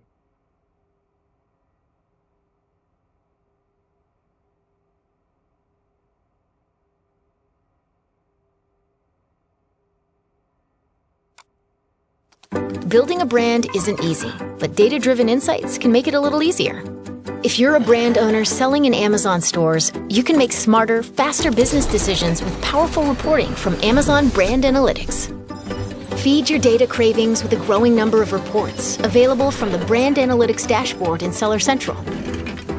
The Amazon Search Terms report lets you discover which products are winning the most clicks and conversions on strategic search terms. Keep an eye on trends to evaluate the impact of your marketing campaigns. With the Repeat Purchase Behavior Report, you can identify products or brands that customers reorder. Advance your strategy and fine-tune your marketing to drive repeat purchases and acquire new customers.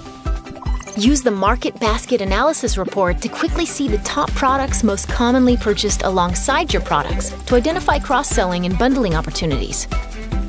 With the Item Comparison Report, find out which products customers most commonly view together with yours to inform your product portfolio and advertising decisions with competitive intelligence. The Alternate Purchase Report allows you to see the products customers most frequently purchase instead of yours to analyze product differentiation and portfolio mix opportunities. If you sell in the Amazon.com store, the Demographics Report gives you an aggregate breakdown of customers by age, income, education, gender, and marital status. Connect with your target audience and spot opportunities to personalize your marketing efforts. And the best part? Amazon Brand Analytics is offered to brand owners enrolled in Brand Registry at no additional charge. Register your brand today and tap into actionable insights to help you grow your business. Build your brand with Amazon.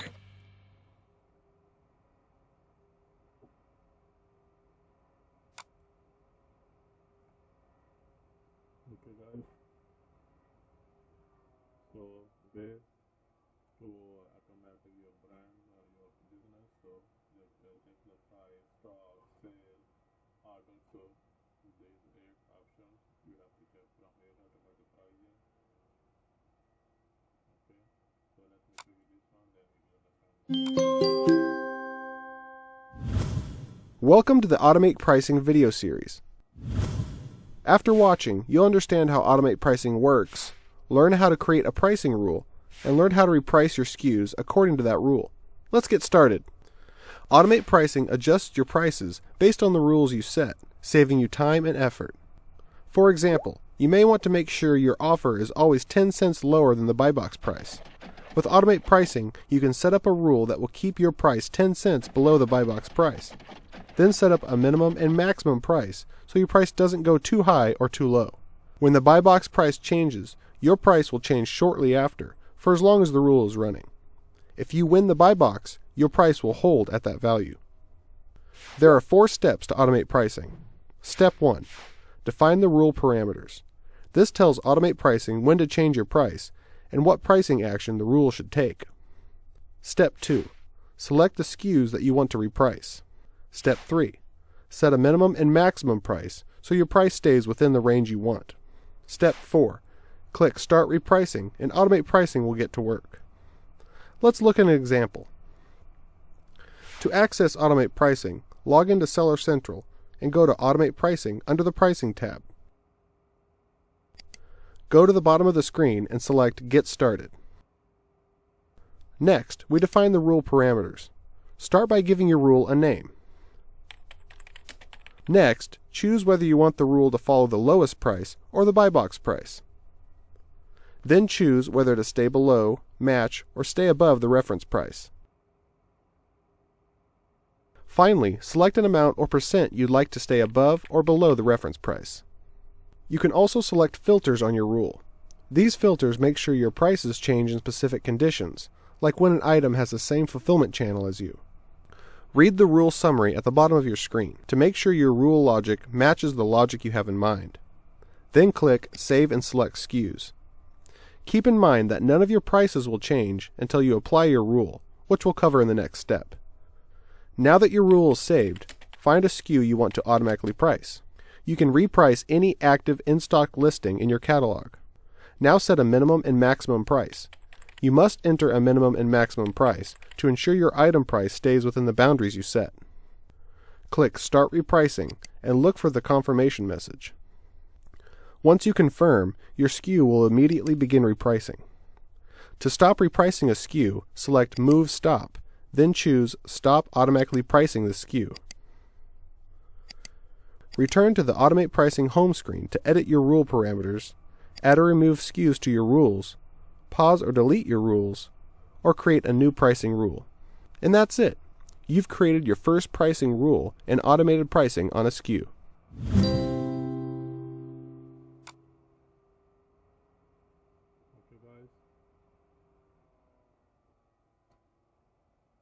Okay guys, I hope so you did understand. So let me show you this one, how does SKU mean. What does SKU mean? Sorry for that. Okay, so here is the detail articles you can see from here. Okay, menu product and inventory, product display, sale, rank. What does BMVD, how do I apply to sale product, physics free section by Amazon, how does I create, what do this does. Okay guys,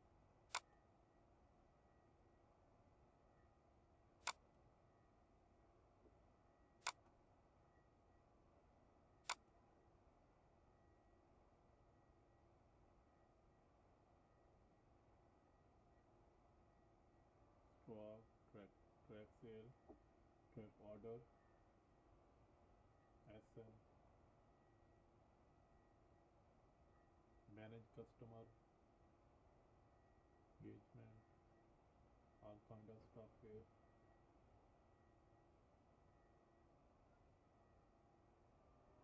Let me show you one more example. Welcome to the video module of Manage Your Customer Engagement. In this video, you will explore the benefits and functionality of the new tool Manage Your Customer Engagement, which will help your brand connect with Amazon customers.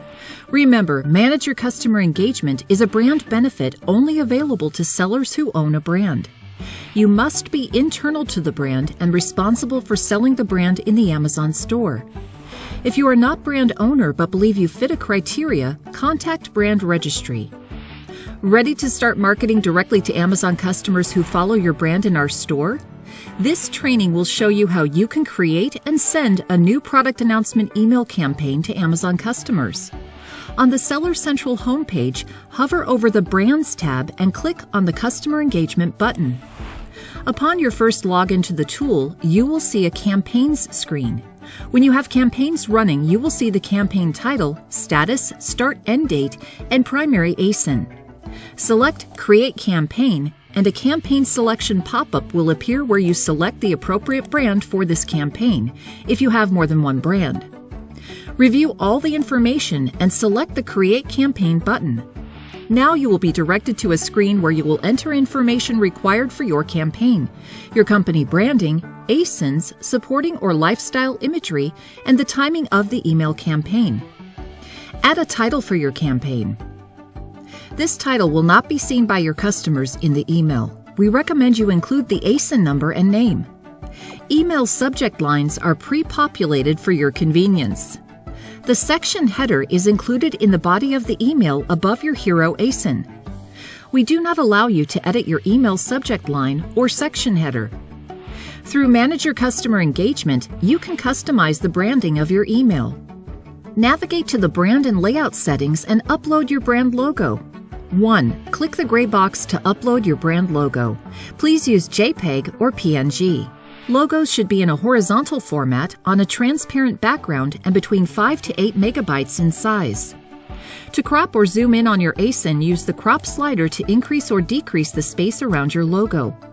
Or if you want to zoom in on your logo, simply use the slider to zoom in or out.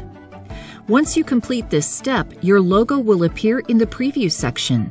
2. We recommend selecting a dark background for light logos, and we recommend using the light background option for dark logos.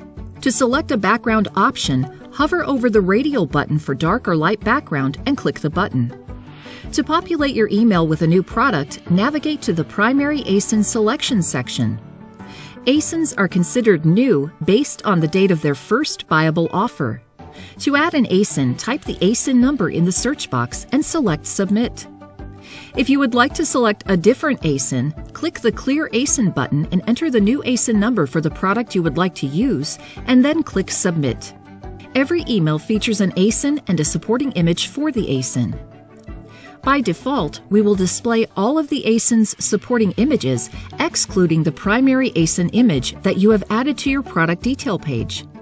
You may select any of these product images by clicking the one you would like to use, or you may opt to upload a new supporting image of your own. To upload your own image, hover over the Upload My Own radial button and click. You may zoom in on your image, simply use the slider to zoom in or out.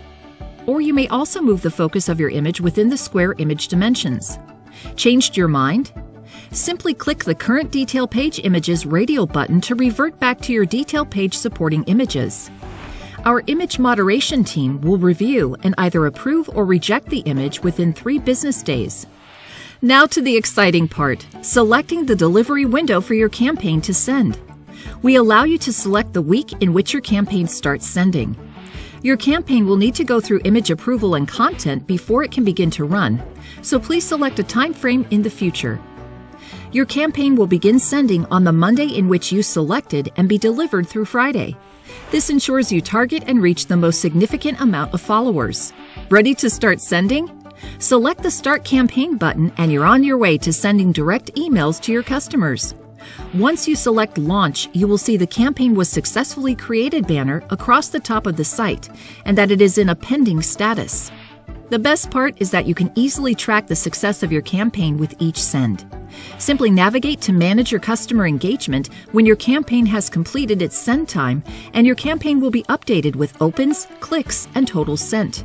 It's that simple. Start connecting with customers and reach your brand's potential with Manage Your Customer Engagement. Start increasing your brand loyalty and customer lifetime value now. Thank you and happy selling.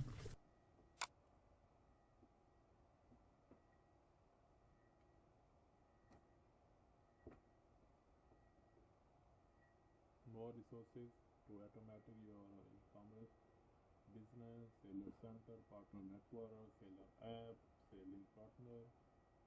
Okay, so we are just going to watch more video about the, for example, we are able to watch our sale every single day and look at our inventory level. Okay guys, so let me show you one more example. You drive past the cemetery, you go down the hill, you pass the one exit, you go on the dirt road, and just keep going to the end of the drive. We're the only house along the way. I don't need to have a traditional business space. I can basically do it from wherever I want, even if it's the middle of the woods. We are in Fairfield, Iowa. It's pretty far away from any major metropolitan areas. The population is about 9,500 people. So it's always surprising to see what interesting businesses on Amazon are hidden in all the different nooks and crannies around town. I was able to invent a proprietary enzyme in my kitchen sink. I started a line of natural lice treatment and prevention products. Bye, Mom. Bye, buddy. Love you. Now today we're Logic products, no longer just Lice Logic, and we have 4 lines on Amazon. I make make jewelry. I actually weave fabric out of rose gold, yellow gold, or silver wire, and then embed it behind layers of glass that I fuse. I sell ghee. It's a great alternative to regular cooking oil. The process of making ghee involves melting down butter, filtering, pouring into jars, cooling, and then getting it ready for labeling and shipping off to Amazon. Selling on Amazon has been instrumental of our success. So these are the products that we're actually putting in the kits today. We are able to watch our sales every single day, look at our inventory levels. There's a whole bunch of different tools that have become available to you. You make your inventory, you send it in, done. We are really happy to be in a small community, and we are continuing to grow and hire people that are looking for work. Our small business has been able to prosper and thrive because of Amazon. They're the best business partner I've had, you know, hands down, period.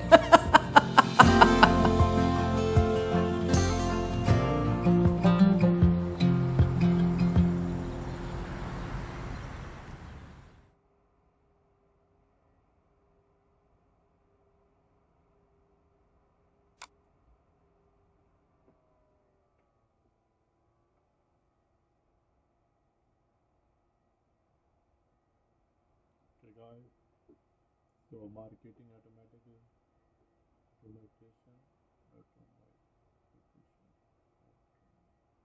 how does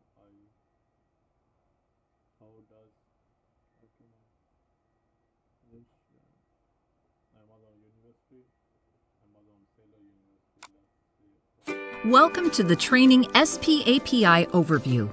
Amazon sellers use a variety of technologies to manage and grow their businesses. Some stick to the tools available on Seller Central.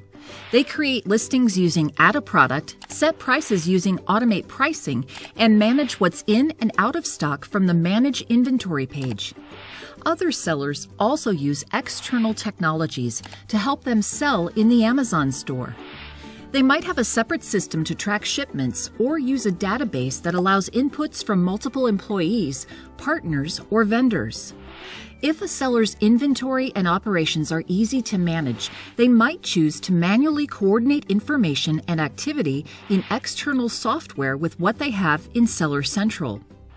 But if a seller's inventory or operations are complex, they often turn to a technology called an API. API stands for Application Programming Interface. It's software that establishes a connection between computers or computer programs.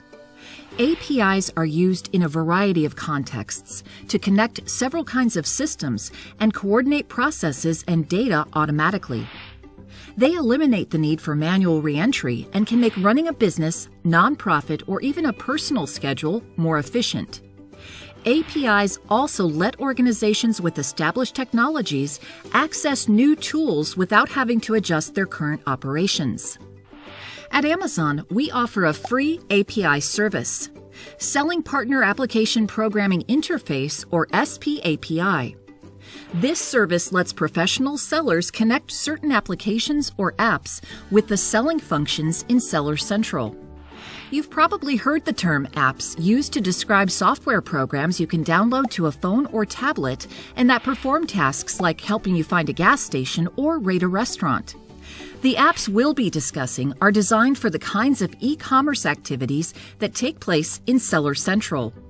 For example, maybe you want to use an app that allows each employee in your organization to update product information. SPAPI can connect that app activity to your inventory in Seller Central without the need for multiple Amazon logins or accounts. Or maybe you want an app to create personalized sales reports. With SPAPI, you can import the information you need without having to download data from Seller Central and upload it to a separate system. Each app that sellers use to streamline, automate, and accelerate their selling is approved by Amazon during its integration with SPAPI. The developers who create apps also have to register with SPAPI and provide information about their data use and security.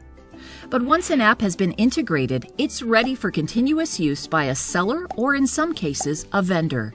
And once a developer has registered, they can use their profile to integrate additional apps and partner with other sellers or vendors. There are several categories of APIs and apps that professional sellers can choose from, like listing, pricing, and inventory and order management. Apps are also available to assist with compliance, advertising, accounting, and shipping. To review current Amazon-approved apps for each part of the selling lifecycle, log into Seller Central using your seller credentials. Select Partner Network from the main menu and then click Find Apps and Services. This will bring you to the Amazon Partner Network, or APN. From the APN homepage, select a selling category, then an app to view features and functionality. We provide contact information and web links so sellers can buy and download apps. If you'd like to use an app that isn't yet available on the APN, or use a private app not listed by Amazon, you can work with developers to create and integrate a new application with SP API. In some cases, sellers build and integrate an app themselves. They develop an application for their selling account with the option to publish it on the APN and make it available to other sellers or vendors. Professional developers who want to publish apps for purchase and use by Amazon sellers or vendors can also set up a professional selling account for that purpose. In many cases, sellers don't create and integrate new apps with SP API themselves, but instead partner with third-party developers. Apps created through these partnerships can have all the functionality and features available to seller or vendor-created apps. They just require the seller or vendor to authorize the developer's access to selling data during the integration process.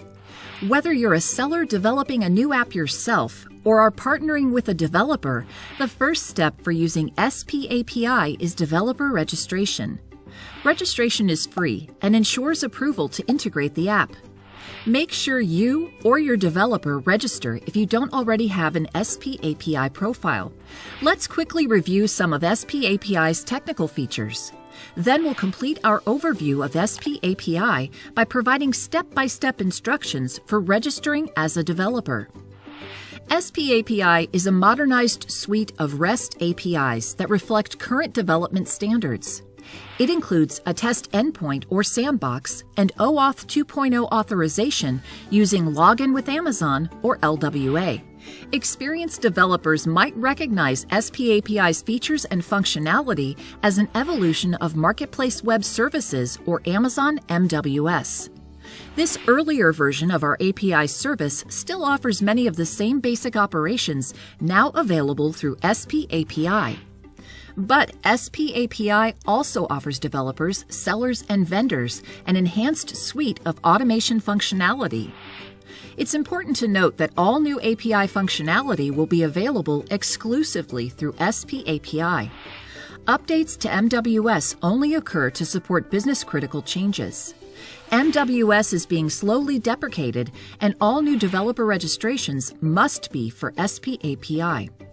It's also worth noting that if you're a developer with an MWS application, you can convert it to a hybrid SP API application to take advantage of SP API's enhanced functionality. You can also migrate an application authorization from MWS to SP API. For more information about converting an application, refer to our module Integrate with SP API. Step 2. Register an application for SP API. And if you'd like more information about migrating an authorization, refer to the relevant Step 3 modules in the same series. Step 3A. Set up a test Amazon Partner Network authorization workflow, or Step 3B. Set up a test website authorization workflow. Now that you're familiar with SP API's technical features, let's review the developer registration process. The way you register as a developer will vary based on the type of application you want to integrate, public or private, for a seller or vendor. A public application is publicly available, while a private application is only available to its organization. Both public and private applications can be built for sellers or vendors. If an application is public, it's authorized by the seller or vendor. If an application is private, it's self-authorized by the developer, who is also the seller or vendor. You'll register the same way if you want to integrate a public seller, public vendor, or private seller app. We'll review that process first. If you want to register as a developer to integrate a private vendor app, you'll follow a slightly different process. We'll review that second. Start the developer registration process for a public seller, public vendor, or private seller application by signing in to Seller Central at sellercentral.amazon.com. Use the credentials you want associated with your developer account, which you'll receive directly from the seller or vendor. Note that you'll sign into Seller Central even for a public vendor application. After signing in, select Partner Network from the main menu, then click Develop Apps. This will take you to Developer Central. Click Proceed to Developer Profile, then complete the Developer Profile form. You'll provide contact information, data access specifications, use cases, and information about your security controls. In the Data Access section, use the drop-down to select My Organization Builds and Offers Publicly Available Applications to build and integrate public seller or public vendor apps. Select My Organization Sells in the Amazon Store and I only want to integrate to manage my own business for private seller apps. You'll also select roles for your developer profile based on the needs of your application. If you select a restricted role for your profile, you'll be prompted to provide additional information about your data use and security controls. A new field will appear after you select the restricted role. For more information about roles, restrictions, and protections for personally identifiable information, or PII, refer to our module Introduction to SP API Roles. After you've completed the entire developer profile form, click the Register button at the bottom to submit it to Amazon for evaluation. If you'd like to register as a developer to integrate a private vendor application with SP API, you'll follow a slightly different process. Start by signing in to Vendor Central at vendorcentral.amazon.com. Use the credentials associated with the vendor group or groups you want your application to access. If you don't have the necessary credentials, obtain them from your vendor. If you'd like more information about vendor groups, search for the Selling Partner API Developer Guide on GitHub, then select About Vendor Groups from the table of contents. After signing into Vendor Central, select the Integration menu, then click API Integration. This will bring you to Developer Central. Click Proceed to Developer Profile, then complete the Developer Profile form. You'll provide contact information, data access specifications, use cases, and information about your security controls, just like a developer registering in Seller Central. In the Data Access section, use the drop-down to select My Organization Sells on Amazon and I only want to integrate to manage my own business since you're integrating a private vendor app. You'll also only be able to select roles relevant to vendor applications. Once you've completed the entire developer profile form, click the Register button at the bottom. After you submit your developer profile, we'll assess if the information you provided complies with our SP API Acceptable Use Policy and Amazon's Data Protection Policy. We recommend reviewing these policies before you submit. You can access them using the links at the top of the developer registration form. We also use the information you submit for your developer profile to ensure that we provide you with the appropriate level of access. Your access to selling data is determined by the type of app you intend to integrate with SP API, seller or vendor, public or private, as well as the roles you selected. Once your profile has been evaluated, we'll either approve your SP API registration or provide you with an opportunity to add to or clarify aspects of your profile so you can resubmit. We create a support case automatically when you first submit your registration. If you receive a message that your registration has been denied, it'll contain instructions for addressing the cause. You won't be able to change your developer profile while we review it, but you can monitor your registration status anytime by going back to Developer Central in either Seller Central or Vendor Central. Follow the instructions in the Your Developer Registration is Under Review banner. These change to reflect the current status of your developer profile. This concludes our overview of SP API. If you'd like to learn more, search for the Selling Partner API Developer Guide on GitHub. And if you're ready to integrate an app with SP API, proceed to the modules in our Integrate with SP API series. Thanks for watching.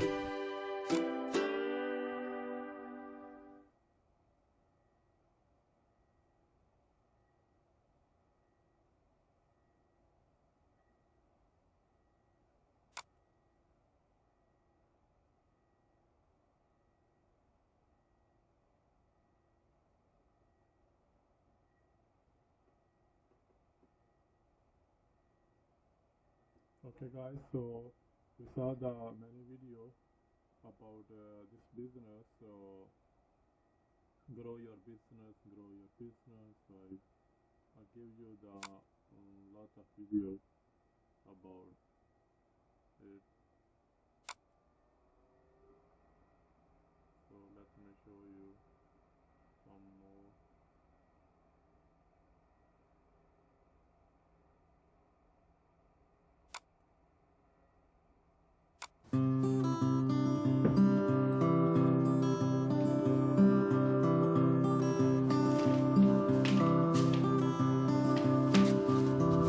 I'm Jenny Wong Stanley from Art of Plants, and I am an extreme wood bender. What that means is I bend wood in various shapes for decor. So I love these imperfections, these knots and stuff, and I try to keep them, but some of them are not going to bend well, so keep what I can. When I started bending wood, it was a complete accident. I came across this article. It was like this one pager that says like this guy bent a very small radius on like juniper or oak. And so I took out my lobster pot and I found a wooden ruler. I threw it in the pot. I steamed it. There was no instructions, so I just thought I'd try it, and I proceeded to break it, of course.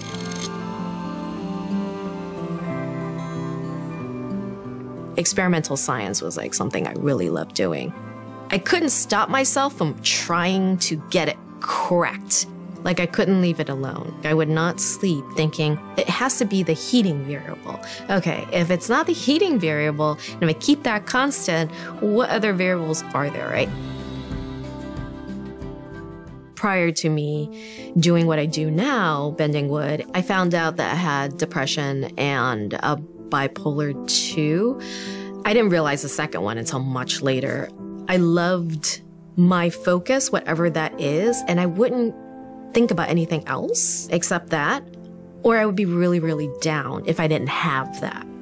I would just lie on the couch and cry all weekend long, but there was no particular reason why I was sad, if that makes any sense. It's not like there was a traumatic moment that happened. So I found a lot of things did help me with trying to get my mood down with depression and bipolar 2, and art happened to be one of those things. It was really relaxing to just work with my hands and repeat and repeat.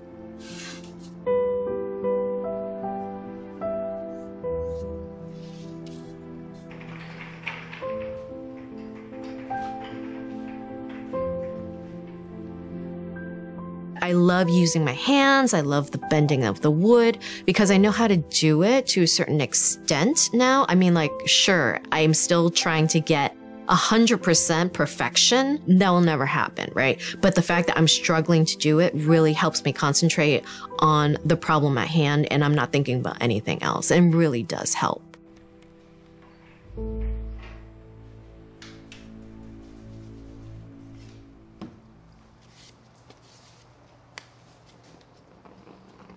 Ooh, hot. One of these pieces takes anywhere between 5 to 7 days because there are many steps. The bending part is the shortest part of the entire process. I have 30 seconds to bend my full sculpture.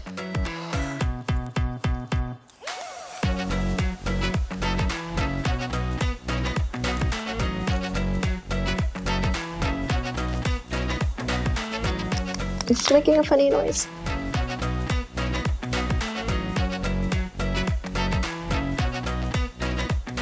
I got it. Tense moments. So one of the challenges for me, and I think it's probably unique to people who can't mass produce, is that I have to do everything by hand and work really hard to make it amazing. And so each piece is unique. I like that part.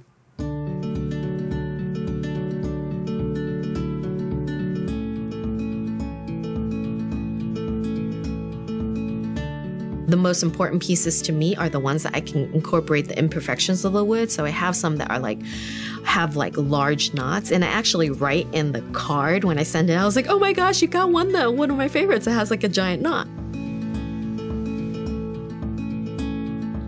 I feel as if you kind of have to love doing this. I'm lucky to make it sustainable. And so it's been 10 to 12 years and I'm still working on it. So I can't see myself ever not doing it. It's just my life. It's built into me and I love it. I'll stop doing it the moment I stop loving it, but I don't see that happening.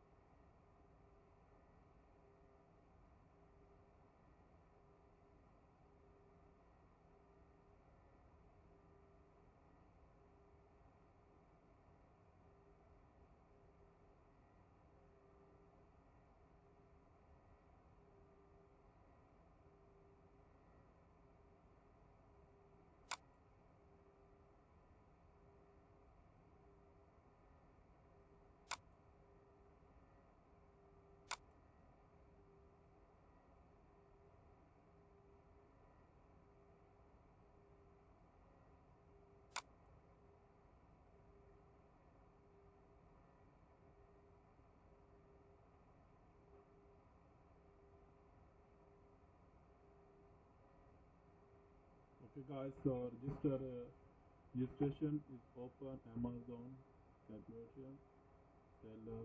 So if you want to register.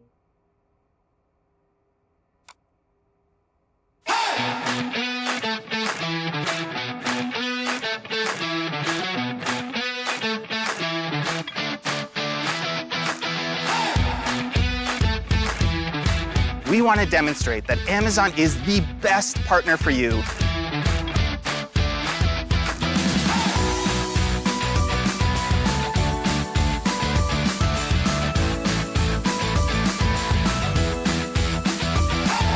Continue your journey in building a successful brand.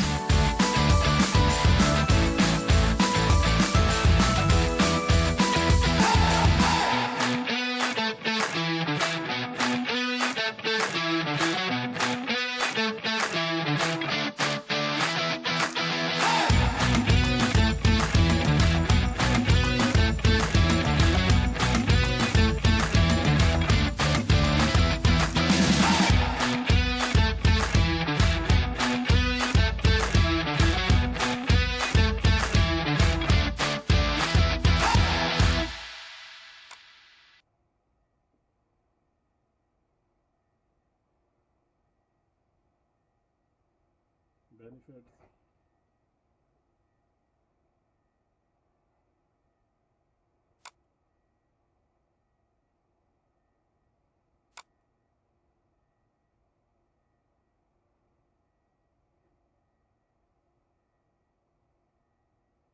Let's see this one.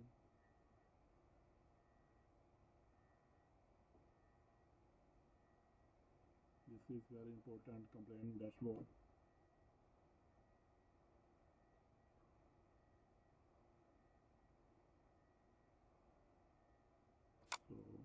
Welcome to our training on the Manage Your Compliance dashboard. In this module, you'll learn how to view and respond to product compliance requests and how to submit the required documentation. You'll also learn how to appeal compliance requests. It's important that products in the Amazon store are safe for customers to use and that listings are fair for all sellers. Everyone who shops and sells in the Amazon store must be able to trust that the products are held to the highest standards. It's also important that sellers can file and organize all the necessary information and documentation to show that their products comply with Amazon's policies and government standards and regulations. The Manage Your Compliance dashboard is designed to make this process easier by allowing you to organize, submit, and track your compliance documentation in one central place.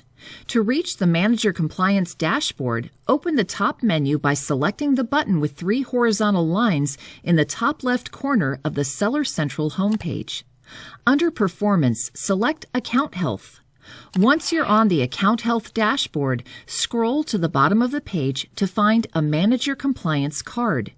From here, you can navigate to the Manage Your Compliance dashboard.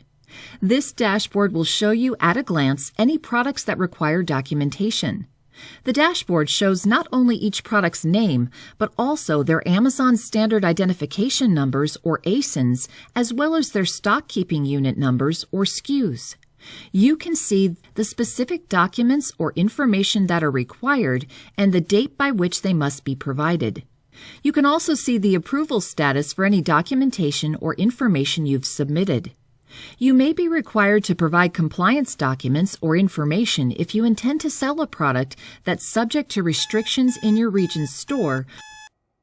The specific class of documents or information you need to upload is displayed on the dashboard. To submit them, select the Add Appeal Compliance button to go to the Add Compliance page. For each category of document that's been requested, you can drag and drop a file to upload or browse your hard drive to find and select a file. If you need more information about a request, hover over the question mark next to the name of the request type. Remember that files must be less than 25 megabytes and can only be submitted in a supported format as indicated on the submission page. If the files you submitted aren't supported, you'll get an error and will need to upload a new file. If you feel that you need to explain any of your documents further, you can provide that information in additional comments. If you believe the request was made in error, you can appeal. To do so, select Appeal Request above the area for submitting documents. When you appeal, you must provide a reason. Select the appeal reason from the drop-down list. Again, you can explain your reason for the appeal in more detail in the Additional Comments field. Once you've provided the documents you need, select Submit. You can see the status of any of your compliance submissions or appeal requests from the Manage Your Compliance dashboard. If you select any item, you'll see an overview of the current status. Remember that customer safety is everyone's responsibility. By working together to document your product's compliance with policies and regulations, we can help customers trust that products they purchase in the Amazon store are of the highest quality and safe to use. While different types of products may have different requirements, the Manage Your Compliance dashboard will help you organize and monitor all compliance requests for your offers. Whenever you need to check this dashboard, select Account Health under the Performance menu and then select the card for Manage Your Compliance. And if you need information about specific product types, check the Product Compliance Documentation Help page on Seller Central for information about the types of documentation we request. To watch this video again, search for Manage Your Compliance Dashboard on Seller University or bookmark the page you're on right now for future reference. This concludes our training on the Manage Your Compliance Dashboard. Thank you and happy selling in the Amazon store.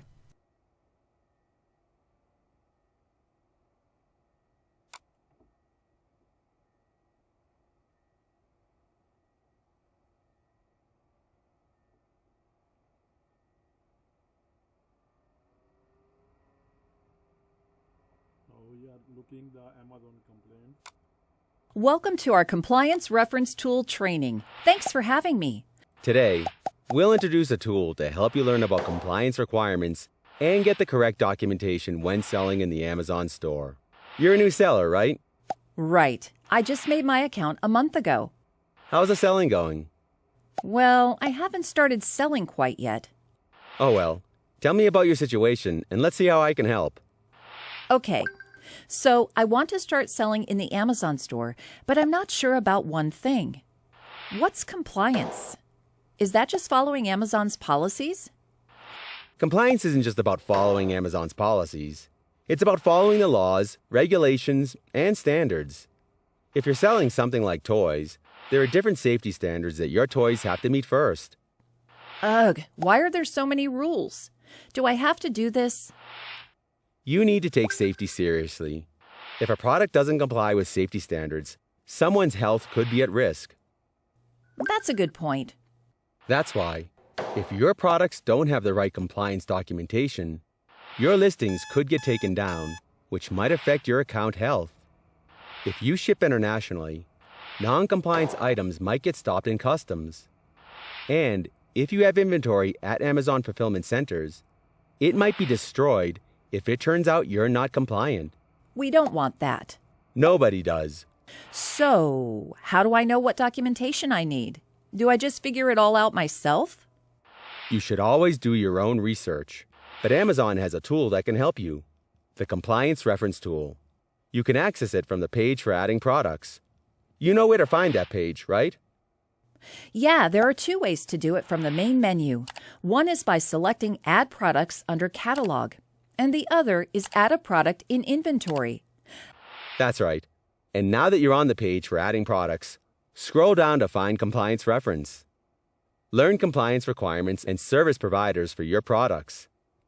What's this? Select Compliance Self-Assessment and find out. It's a disclaimer. That's right. Remember that it's your responsibility to have complete and accurate compliance information. The tool I'm about to show you is informational, but it's your job to make sure that you do everything correctly. Makes sense. I'll select Confirm. Whoa, look at this. This is the Compliance Reference Tool. It's a treasure trove of information. Just select the region you ship from and the store where you want to sell, and then enter your product type. Select a category from the drop-down menu and type a keyword, or search from the list. If you have an HS code, you can use that too. What's an HS code? It stands for Harmonized System Code. It's an international standard 6-digit tariff code for product categories. If you don't know what it is, don't worry about it. Here, it's just another way to find the product category you're using. Once you find a category, you'll see a product type description.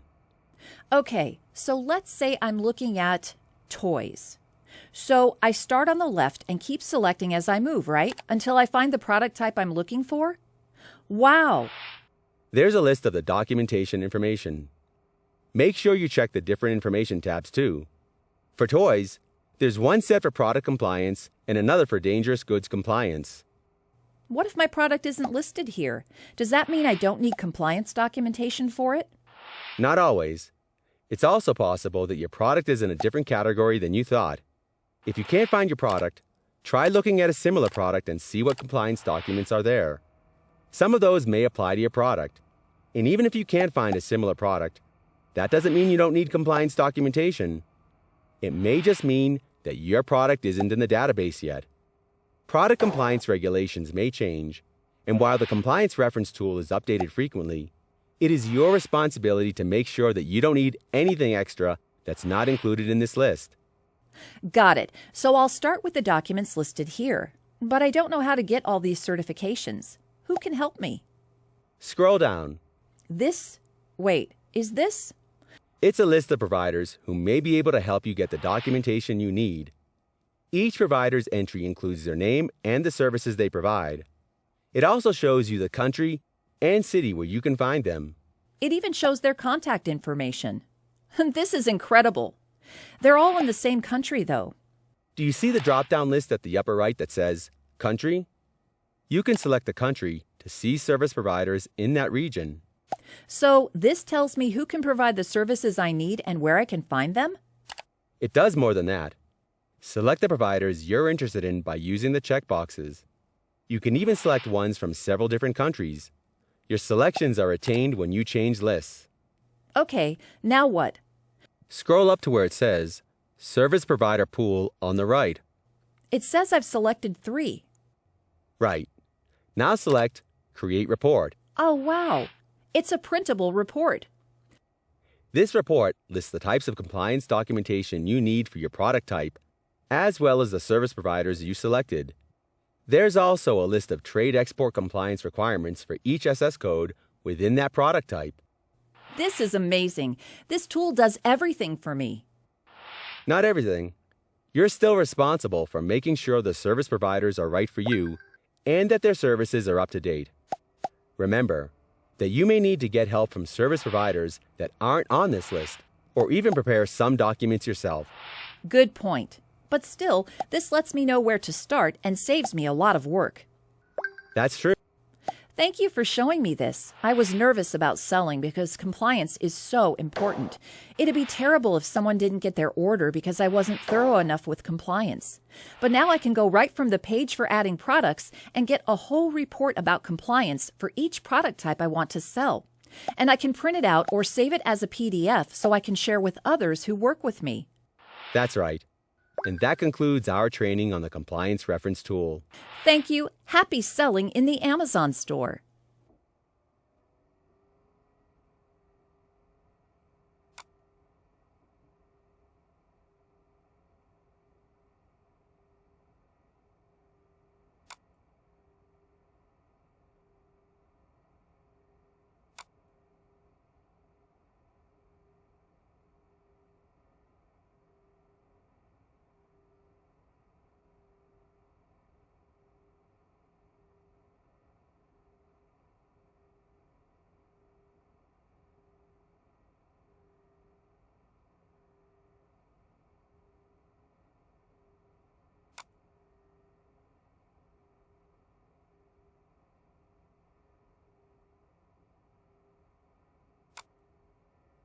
If somebody comes up to us and says, I don't really like tea, what we say back to them is, you just haven't found the right tea.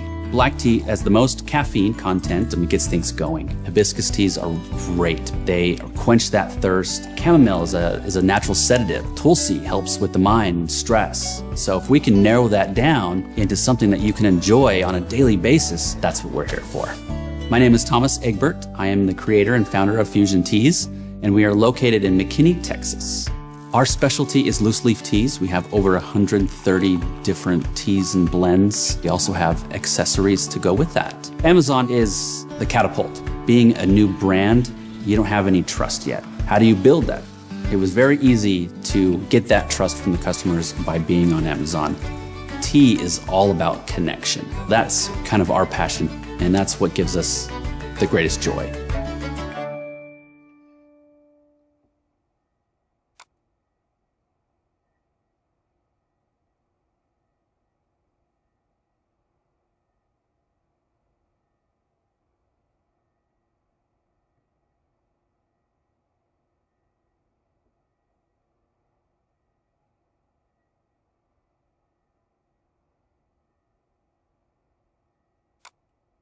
Your seller account set up, you've got the hang of selling on Amazon, and you're ready to grow. To help reach more customers, increase sales, and engage shoppers throughout their journey, consider taking advantage of advertising, promotions, lightning deals, and coupons. When used together, they can create the momentum you need to carry your business to new heights. Get instant visibility with cost-per-click ads. Sponsored products display within Amazon search results and on product pages, right where customers see them. Sponsored brands, available to brand owners, take it a step further, featuring your logo, headline, and up to 3 products, helping shoppers see your brand the way you want it to be seen. You control how much you spend and how long the campaign runs, and you only pay when they click. Customers also love getting a deal. Help them out by running lightning deal flash sales on one of the most visited pages on Amazon. Or offer coupons, allowing users to click for savings in search results on product pages or in their shopping carts. Promotions can also help make the sale. Offer free shipping, percentage discounts, or buy one, get one free promos. And get a custom Amazon URL to share in your marketing campaigns. Promoting products can be vital to your Amazon strategy, helping you drive sales, launch new products, generate reviews, and more. The right audience, the right place, and the right time. Give your listings the attention they deserve and start advertising today. Build your business with Amazon.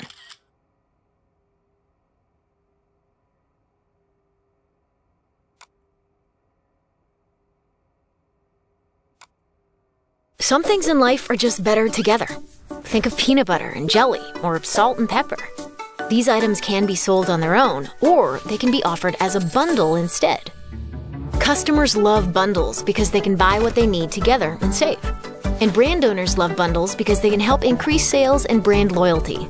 With the new Virtual Bundles tool, it's easier than ever to create bundles using your Fulfillment by Amazon inventory. We call them virtual bundles because you don't have to package your bundle together. Instead, when a customer buys a virtual bundle, Amazon ships them all the items making up the bundle using your existing FBA inventory. That means you can create bundles in just a few minutes and see what resonates with your customers. No need to change anything about the way you package and send products to our fulfillment centers. To create a virtual bundle, first decide which products will be included in your bundle. You might use a tool like Amazon Brand Analytics to see what your customers are already buying together.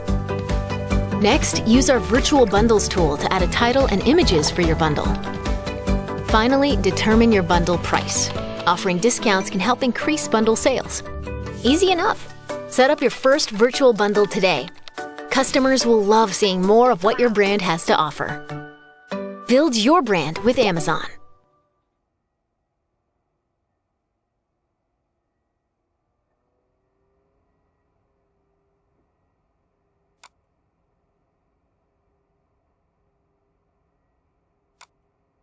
Customers love being the first to learn about new products from their favorite brands. They feel even more appreciated when a brand shares promotions. And once they know and follow a brand, they're more likely to become loyal and engaged repeat customers. Amazon's new Manage Your Customer Engagement tool connects customers and brands and empowers your brand to help build loyal relationships, increase retention, and drive engagement with customers in Amazon stores. Available to brand owners enrolled in Brand Registry, the Manage Your Customer Engagement tool lets you manage your content and send email campaigns to customers who have purchased products from you in Amazon stores. For the first time ever, take advantage of email marketing to help strengthen the customer-brand relationship and provide inspiration-driven shopping experiences. Send new product launch announcements, offer promotions, inspire repeat purchases, and more to help drive brand loyalty in Amazon stores. The best part? Monitoring the impact of your campaigns and customer engagement with key performance metrics. Create your first campaign today. Build your brand with Amazon.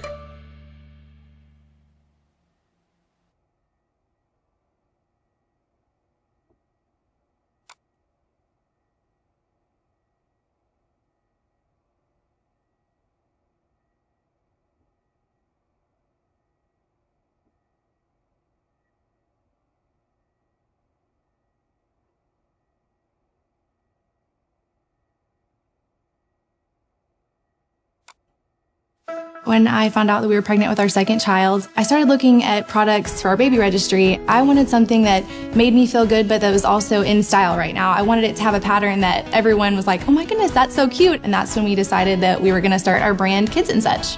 My name is Channing, and this is my husband, Justin, and we sell products for mom and baby. One of my favorite ones, we have what's called a multi-use cover. The bottom has a burp cloth. So you can nurse, and you can also flip it over your shoulder so that you can burp the baby right after you feed. It's been interesting testing out our products. I totally worn the nursing cover and pretended to nurse my fake baby. In the beginning, we had no idea how to get in front of our customer. And for Amazon, that's already there. So we launched our business straight out of the gate on Amazon. Went from about 20 to 30K a month all the way to 130K a month. Mind blown. And here we are.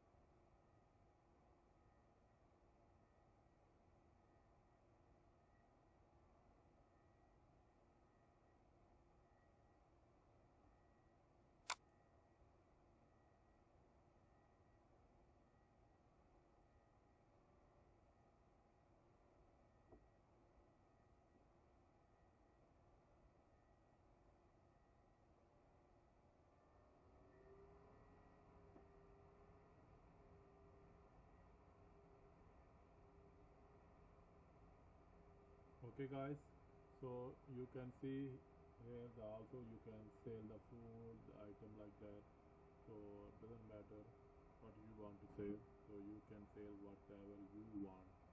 So I did give you a lot of examples, lot of stories, lot of videos, and we hope so you guys understand very well. Customers love being the first to learn about new products from their favorite brands. They feel even more appreciated when a brand shares promotions. And once they know and follow a brand, they're more likely to become loyal and engaged repeat customers. Amazon's new Manage Your Customer Engagement tool connects customers and brands and empowers your brand to help build loyal relationships, increase retention, and drive engagement with customers in Amazon stores. Available to brand owners enrolled in brand registry, the Manage Your Customer Engagement tool lets you manage your content and send email campaigns to customers who have purchased products from you in Amazon stores. For the first time ever, take advantage of email marketing to help strengthen the customer brand relationship and provide inspiration-driven shopping experiences. Send new product launch announcements, offer promotions, inspire repeat purchases, and more to help drive brand loyalty in Amazon stores. The best part? Monitoring the impact of your campaigns and customer engagement with key performance metrics. Create your first campaign today. Build your brand with Amazon.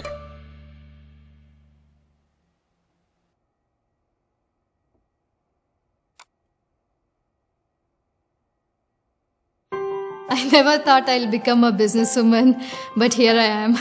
I come from a very humble background. I grew up in a village with 4 siblings. We used to stay in one room We used to get one new dress every year if things went well. And we didn't have a really big schools, just a small building. We used to sit on the ground and study. It was a beautiful childhood too. We were close to our parents. Whatever we used to get, we used to share and always be happy with each other. I had to really work hard to get a scholarship. I became an electrical engineer. I worked in a corporate world for a while, but I never enjoyed working in a 9-to-5 job. It didn't motivate me. So I started Avacraft. I am Asha Vivek, CEO of Avacraft based in Lone Star, Texas. We make really high quality kitchen products. The inspiration for building Avacraft is my family. I love my family. I enjoy cooking for them. I try to learn all the new cuisines and try making it at home. I am always in the kitchen, so I thought this is the best field. I can create really high quality kitchen products. I didn't have any idea on the design process, anything about the metal composition, no idea on anything. Sometimes I felt, what am I doing? This new shipment of glass carafe has come. Pretty excited about it. This is the final product. After all the prototypes, you can see this is my first prototype. The quality I didn't like as it breaks very often. This is the second prototype, thinking that I made it little tall. In the third prototype, if you see here, you can see a slant, but still the body was bulky. This is the final product after all the prototype. I'm so happy about it. You can use it for water, juice, wine, for everything. My husband Vivek, he instills a lot of positivity and inspiration in me. One of the things that Asha actually does in her business a lot, it's like she gets a lot of feedback from customers, and she has actually gone ahead and changed the whole mold and the process. She really wants to create something that people can believe in. We have always got your back is our motto. It's just been 2 years, but I see a tremendous growth in the company. It's been an amazing journey. I feel really good because I can spend a lot of time with Vivek and my 2 daughters. When we moved from India, we came directly to Dallas. It's a good city, good schools. We all are so into doing biking and doing running, and we can find a trail everywhere. So whenever we visit India, we make sure we take our kids to my school or where I grew up and where Vivek grew up to show them where we were and where we are here now. Everything is possible. Work hard, keep faith. That's it.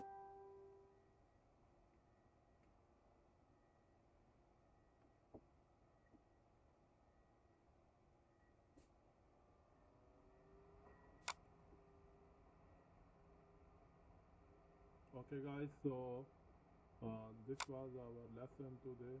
So which one we discussed, we watched lots of video, Some things in life are just better together. Think of peanut butter and jelly, or salt and pepper. These items can be sold on their own, or they can be offered as a bundle instead. Customers love bundles because they can buy what they need together and save. And brand owners love bundles because they can help increase sales and brand loyalty.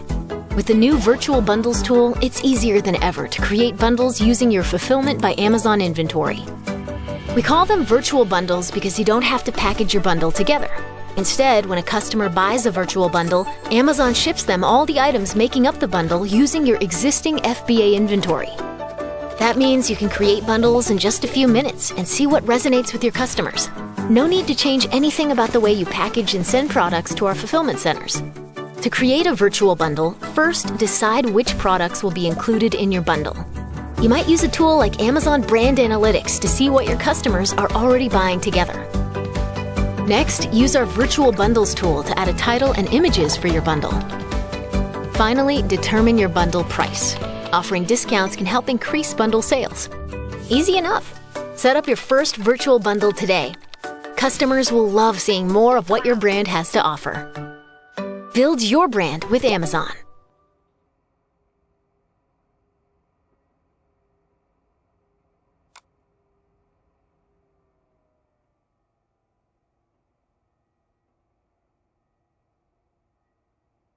Okay guys, so today's video is end, so almost done. So take care of yourself, take care of your people. If you like this video, like it and share it with your friends and family who watch this video, and we will meet the next video. See you next time. Take care of yourself. Bye bye. If you like this video, like it and share. Bye bye. Next video.